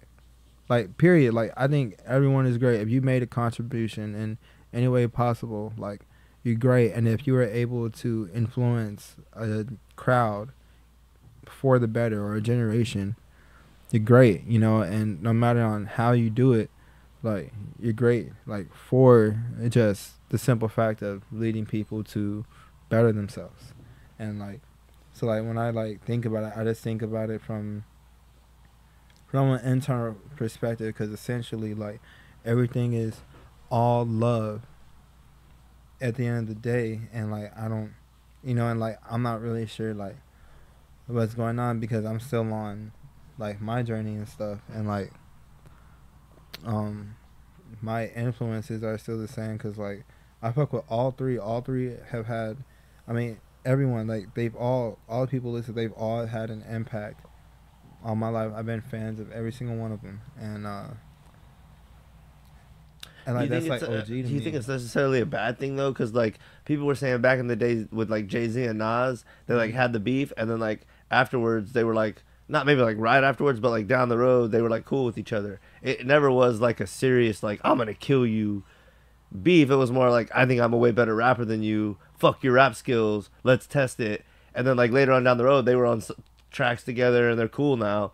And like, I feel like that could be cool. That's healthy almost, because it's like, healthy. It's like a healthy competition. Well, it like, as an MC, like, yo, like, yeah, I'm the best. Like, yeah, for sure. Like, you don't want to see everybody doing it all the time. Yeah, of course. But a little like, bit. Like, no, like, totally. Like, see, but like for me, like, that's a different world. Like, that's a different world for me. Like, I'm not trying to be the best. I'm not trying to No, I know. take all your fans. But I'm just saying now as fans, we can look at it But as as fans, like Beef is oh, as what's a going fan on? of hip hop, Uh-huh. are you cool with like J. Cole apologizing? Because like he put out a diss and then he like apologized for it. Like, Honestly, I haven't even you haven't been keeping up with I it? haven't seen the apology. Like I've seen like some like photos and stuff on the web. Oh, this happened, but I haven't watched it. I didn't even get to listen to the album or anything because like Everything just moves so fast now, you know? yeah, and it's like It was out for like less than a week before he took it down. yeah, and like for me it's just I kind of like not only like don't know what's going on, but I'm just working because I know like my purpose in this game is a lot different. But like as a whole, like from a fan standpoint, it's kind of crazy. Like wow, like I never knew like that this would happen, and like these are all some pretty influential people, and like they've done many great things, and like I would think like, oh man, I kind of want to like seeing like watch this and watch that, but my mind is already on so many different things with okay, I've been meaning to play this chord for this song and like practice this for that, and I'm also learning. I'm trying to get vocal lessons and do these other things for myself, so I'm like tuned out, and then like my message is a lot I'm not even gonna say different because I believe the message at the end of the day is enlightenment. People say things to influence others to enlighten and show like, hey, this is what happened, this is how I came, you can do it too. But like for me, like my goal is to find the ones that are having trouble climbing up, like the ones who I'm trying to save people from themselves. Like that's my goal, but I know to do that I have to live life and learn from every single experience I have, and with that control my emotions so that way I can help everyone else see theirs and take the emotional standpoint out of it to see like this is what it is that you want to learn. This is how you move to feel comfortable with yourself. And like so like and I've been practicing like just like bringing the things like meant for me and using that to help others and convey that message. So like, and it's like I'm not saying like beefs are a negative thing. I mean essentially, it's a negative thing, like, oh, this is going on and that's going on, he said this and that said that, and it's like little skirmishes, and like of course like a part of it could be like, oh it's good for the culture, but then there's It can only be so positive though. yeah, like all good jokes contain true shit, Yeah. and that's a cold quote, and it's just I think like I said, people live like different lives, and people have different ideals and they have different goals and they encounter different people, and like they all learn like lessons from each other and like different things. But like for me, it's just more I would say think of it as like color smoke and it being different colors. That's how I feel. If that makes sense, yeah. Another side to it is like you might not be like up to date on how it affects the beef per se, but like there's been at least probably 2 or 3 tracks that were released that were like AI made. Oh yeah, see, yeah, some of those have. So it's just getting into like, have you seen like what is your opinion on like the AI music and that kind of thing? It's just like it'll never be the original. Like it couldn't ever like. Yeah. Like I was like I've heard some of them that came up on like Facebook Reels, and like immediately I was like, he ain't write this, and like it sounds like the voice, but he didn't write this, and like I know I saw a bunch of these on YouTube like a year, 6 months ago, and now I don't really see them recommended anymore. But they would be like, it would be like a Drake song, but Kanye's voice, or like a Kanye song with Drake's voice. Yeah. Okay, so they've been doing that, and it would say on there like, it would say what it was. It would say like, AI Drake, whatever Kanye song, like what's a popular like Can't Tell Me Nothing by Drake, yeah. or whatever. Yeah, by Kanye. Yeah. Yeah, but then recently, like a day or two ago, there was one that got put out, but they were saying it was a Drake reference track by Yachty for Jumbotron shit poppin'. But I think it was one of these AI ones where they just put Yachty's voice over Drake, but they're trying to say like Yachty did it first and then Drake like used it, but like it's one of these whole things where like it's just causing controversy. Yeah, exactly. Do you care if Drake uses a reference track, or it's like, how do you feel about shit like that? It's like, because like I think most fans don't give a fuck if Yachty, because like we could pull it up now. I mean, everyone like, but they like, all like, if Yachty put out this Jumbotron shit poppin', and then Drake could sing it just like a little bit better, and that's how it goes, and most fans only ever hear the Drake version, and that's a little better than the Yachty version. Most fans don't give a fuck. I mean, like yeah, like everyone has their different opinions. You know what I'm saying? Like everyone vibes at different frequencies, and I just feel like. Would you do that though? Like if, let's say someone has some like a dope. It's almost like if someone has a dope, like song, or like a idea for a song or like a sample track, and then you take it and use it. Would you do that? Nah, you wouldn't. Would you let someone use your track as a reference track? Yeah, you would. Yeah, that's like interesting how you would. Well, okay, so like when you say that, are you saying like in a collaborative perspective, or like they hadn't just showed it to me just to show it to me? I'm talking about like you said you wouldn't take someone else's and use it for yours, but you would like take someone else's like track. Like if they said this is a I'm shopping this around as like a reference track, and you used it, but like you could do it better. And you sounded better when you rapped it. Oh, so you're saying like, because that's what you're saying, someone that like has a track and is like giving it to different artists to see what they can do on it. Yeah. Oh, like okay. Because like, have you heard "Drunk in Love" by Beyonce? Yeah. Do you know that was Future did that? Yeah, Future wrote it. And then like she basically just sang the same thing, but like some would say, I don't know, I kind of like his version, but some would say she did it like a little better. It was you know what I'm saying? Like Drake has The Weeknd is that like Drake. People do tracks, and then Drake like basically re-sings the same thing and uses it as his own. You know what I'm saying? That's like a reference track. Where like, would you use a reference track? Reference. You know what I mean? It's basically you're just singing their same shit but better. No, like you wouldn't do that. That's not a cover, right? Basically, but it's using it as your own. It's like if I came up with a song. And then I felt like you would rap it way better because your voice is better and you can rap better. And I said, hey, I'll pay me $100 and I'll let you use this as a reference track, and no one will ever know that I used it, or probably never know, and you'll just claim it as your own song. I tell them niggas, hey, written by da da da da da. Because that's what Drake does. He'll put out a song you'll never know, but it would be written and performed by like Party Next Door. Some of Drake's biggest songs were probably Party Next Door songs, but he just sold them to Drake. You know what I mean?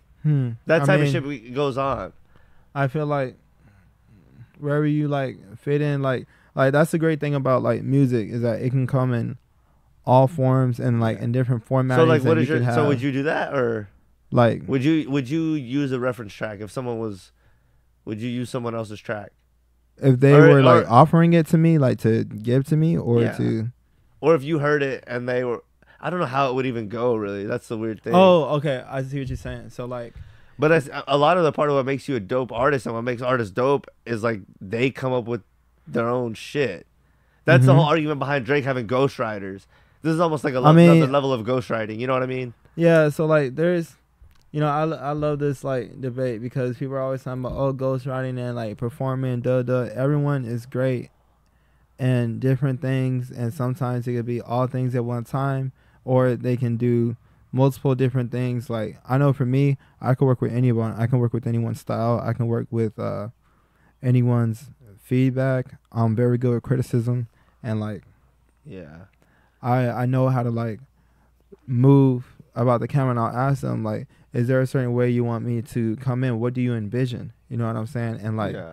and like say like, hey, I have this da da da da da, because I have been offered like one time by this guy on the internet. He was like, hey, I have this song da da da da, but I feel like you could like perform on it better. You know, do you want I could da da da da, and I said no because like I'm not at the legality state to where like I can like constitute like, and like I don't know this person. Like I go off love and relationships. Like I don't really trust people online too much because you just never know. You never know, yeah. Mm-hmm. But that would be a reference track. So, Yeah. But like if in the future, you would potentially, yeah, like I would, but Yeah. I would give out the credit. You Right. know what I'm saying? Like this is written by da da. Like of Yeah. course, like say like I had a really sad song and I imagine it in a high pitched voice, and I am not a soprano. If I could give it to someone who has, So that you would let voice- them do it, yeah. yeah, and Yeah. like, you know what I'm saying? And like it's beautiful because I know like some things, like even songs, like some like once I know, because I see it in other producers and engineers and artists. There'll be a point where like sometimes you'll make something, you don't know why you made it, and then it ends up, wait, this person would sound great for it, or a person hears it and like, dude, this is da da. Like really, I thought it was trash. Yeah. And then it's like, oh, you made it for them because we're all like signals, and we all just get messages, and we just all Yeah. help each other. So like yeah, I would do that, but like I'd make sure give credit where credit's due and everything. And yeah, but like I know for me, like all my stuff like I wrote. So Yeah, I think it's interesting when you start, all artists are, and whatever's like sounds the best, but it just gets, I guess it gets into like ego and stuff when people start debating like who's the best of lyricists, artists, all this and that. Then they they start just banter, just Yeah. talk, thing to talk about, because like for some people like it's competition, some people like see it as that way, see it as like, oh, and like essentially it's like, oh, if you're like at the top during this time, like go and get it then, because da da da da. Right. But I just feel like if you're a genuine person, you don't have to worry about any of that, because people are gonna think of you always. Yeah. And like just the fact of them thinking about you during those times is opportunity. It does help for you to get that one fucking hit though. Like for Party Next Door, I feel like is I a good love example. Party Next Door, yo. 'Cause Definitely one of my favorites. For me, Recognize is like that one Recognize, hit. yes. Oh my, Recognize is crazy. But it's like, how many other hits does he have that Drake like that he came up with, and that Drake like? oh, honestly, and it's I mean, all like, yeah, I know for me, But I don't it- even care. If it's great, it's great. It's like, great, but it takes away from like what we could attribute to his greatness. But I mean, that was his but- 'cause, decision like- to make, though. Huh? That was his decision to make. Yeah, Yeah, like if he didn't want to, he wouldn't. Like that's true. Yeah, So like it's and, like, interesting though. yeah, so like that's kind of like how I see it. Like people doing what they feel like, especially at that moment in time, and like it's always for a reason, and like anything could happen, and like we have emotions and stuff. So like there's so many things that could influence different decisions, and we may not make all the right decisions. But I feel like for example, if I had like a super hit song and it was just like, say I was just a feature on that song, woo, great. It don't even matter. I'm on a song that's a hit, and like that's just like one song. But even if it's not a hit, like I'm just happy that I'm able to be on a song and be able to be on more songs and just elevate. Like that's enough for me. And but for like some people, like there's some people like they're doing this to prove things to themselves. They work so hard because they're proving to themselves that I am this and I am that. Right. When I hear people in interviews that have like longevity in the rap game, they talk like that. Like, yeah, I do this for like the love of it, and just because I want to get on more songs and like make more dope stuff and like build relationships and like. So yeah, that's like it's beautiful, man. Like yeah. But yeah, that's how I see it. That's crazy because like I never spoke about any of that. I didn't even know how I was gonna respond because I never like thought to even like. I just felt like pain. Like I just thought that, well, if it was like, you know, like real and stuff, which I'm not like disbobulating, like I'm not debunking anything. You know, it's just I truly don't know. Like yeah, I'm in Austin. There might be traffic today. These niggas can't drive out here, bro. Yeah. And like when it comes to like the music and creativity, I don't want that to be like a influence, and then like my like rap start to sound out like that, and it's only because I'm finding my originality. But I actually got it now. Like all the stuff I have like that I released like so far, like y'all, that was old. Like like a year and plus, a year plus to Yeah. 2.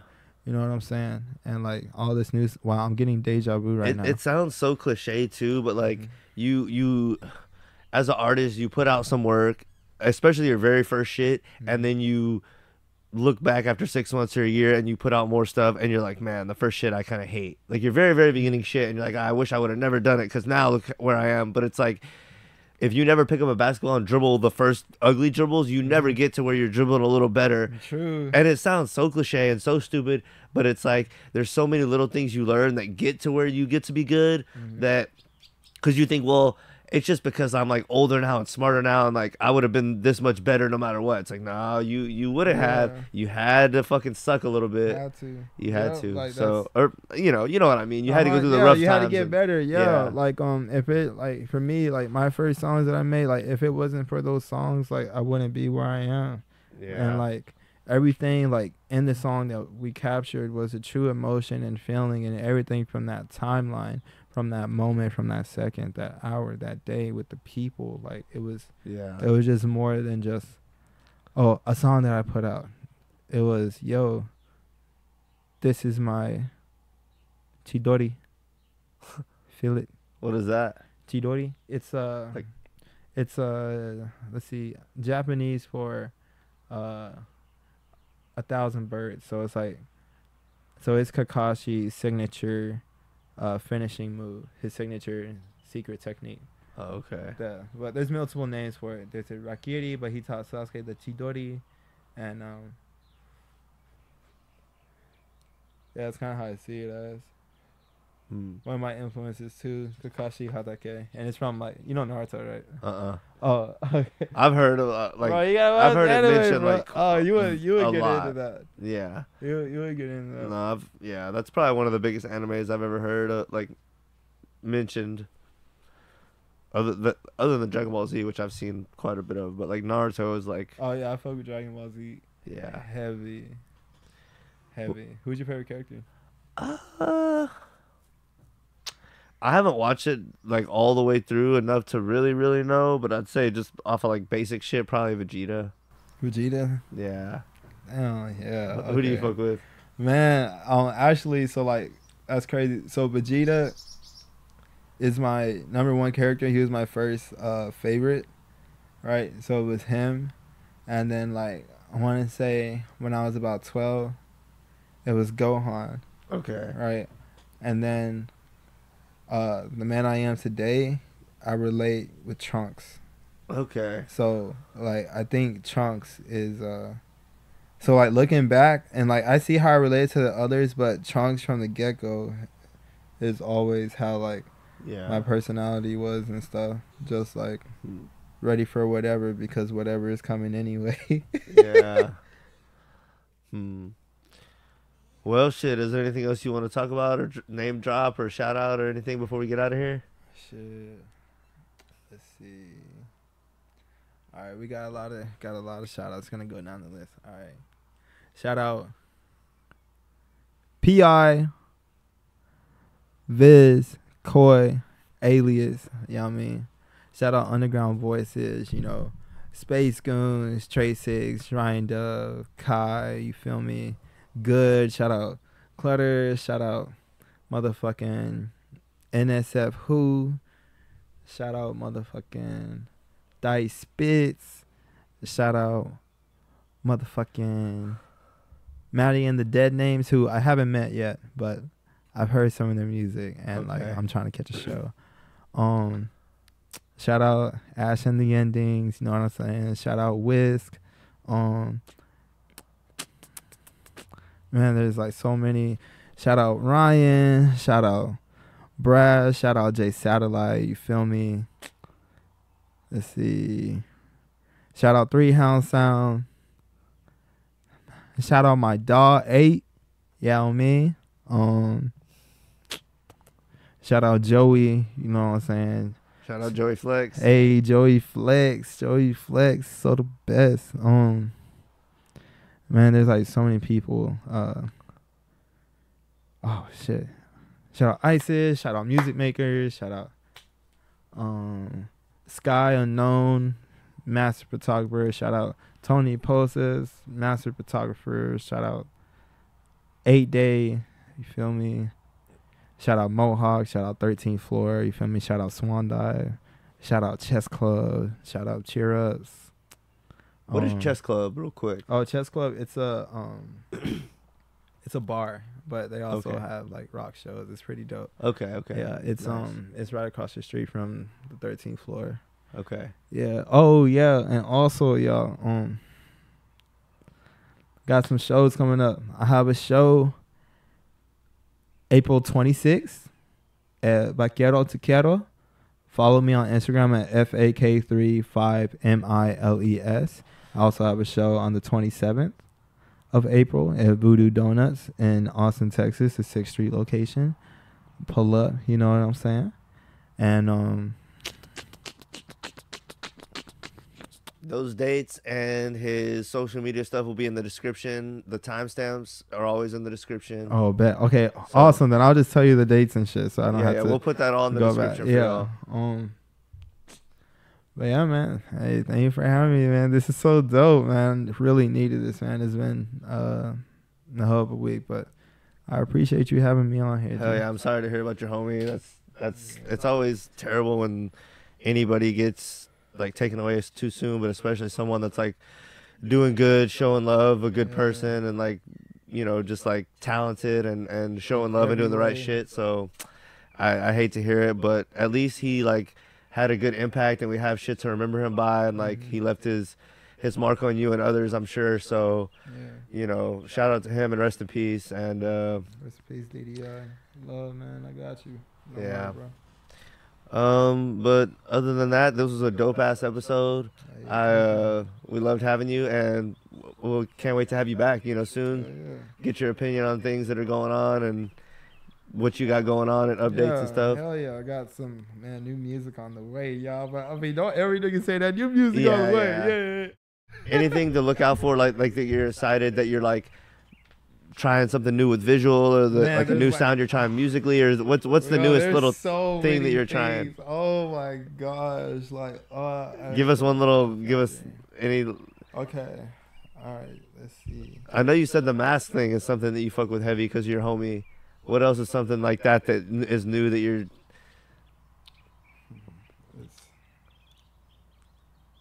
Well, I can tell you this. And every form of art that's about to come out is going to be even crazier than what I've had previously, because what I had previously was a different side of me. And You just feel more in tune now. yeah, I feel way more in tune. Like, my soul is, well, as calm as it can be right now, but I know, like, I see everything. I see it clearly. I see the steps. And I see to build a house, it starts brick by brick here and there. Like, all the people, like, since being an artist, all the people I've met, like, I've met them also again, like, later on, and we're, like, in the same stages, and we just all collaborate, and That's dope. I love it. It's part of such a great community. You know what I'm saying? Shout out Mission Control, you know what I mean? Underground Voices, make sure I say that, you know, the Volstead, yo.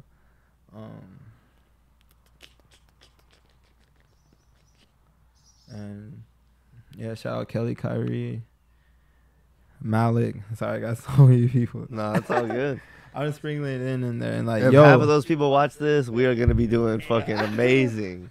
yo, shit. Mike, Black Swan, shout out. Yeah, shout out Taylor Fields, Gully Steez.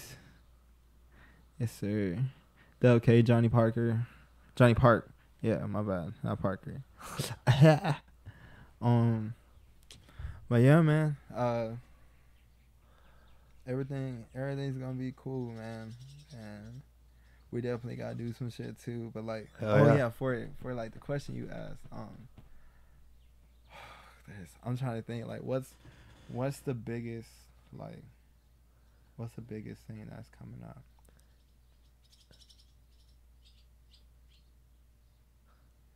Oh. So for most of my music, y'all have seen the result of the terrors that I've experienced and the emotions behind it. But now, you'll see something brighter than what it was before. And it's completely different. And may even be unsettling. Nah, I think that's dope. I think people are ready for like positive and like cool shit, like uplifting and like positive vibe type shit, you know? Yeah. I think people are ready for it, so that's dope. I hope so. I mean, I still got, everything else, but that still, like, that was the shadow. Yeah. Like, I was showing the shadow side, and I was showing the light from the shadow side. But now I can reverse it. That's dope. Well, shit, this is a dope-ass interview. Can't wait to do it again. Hell yeah. Shit, Where There's Smoke, episode 16. Shit, we out. Switching, I shoot up the place. Mocking J, I should've ate. I can't banana clips, get out the fucking way. Or this your resting place. We all walk above our graves. It don't faze me no more. Ain't no heroes to save the day. Saving shit such a bore.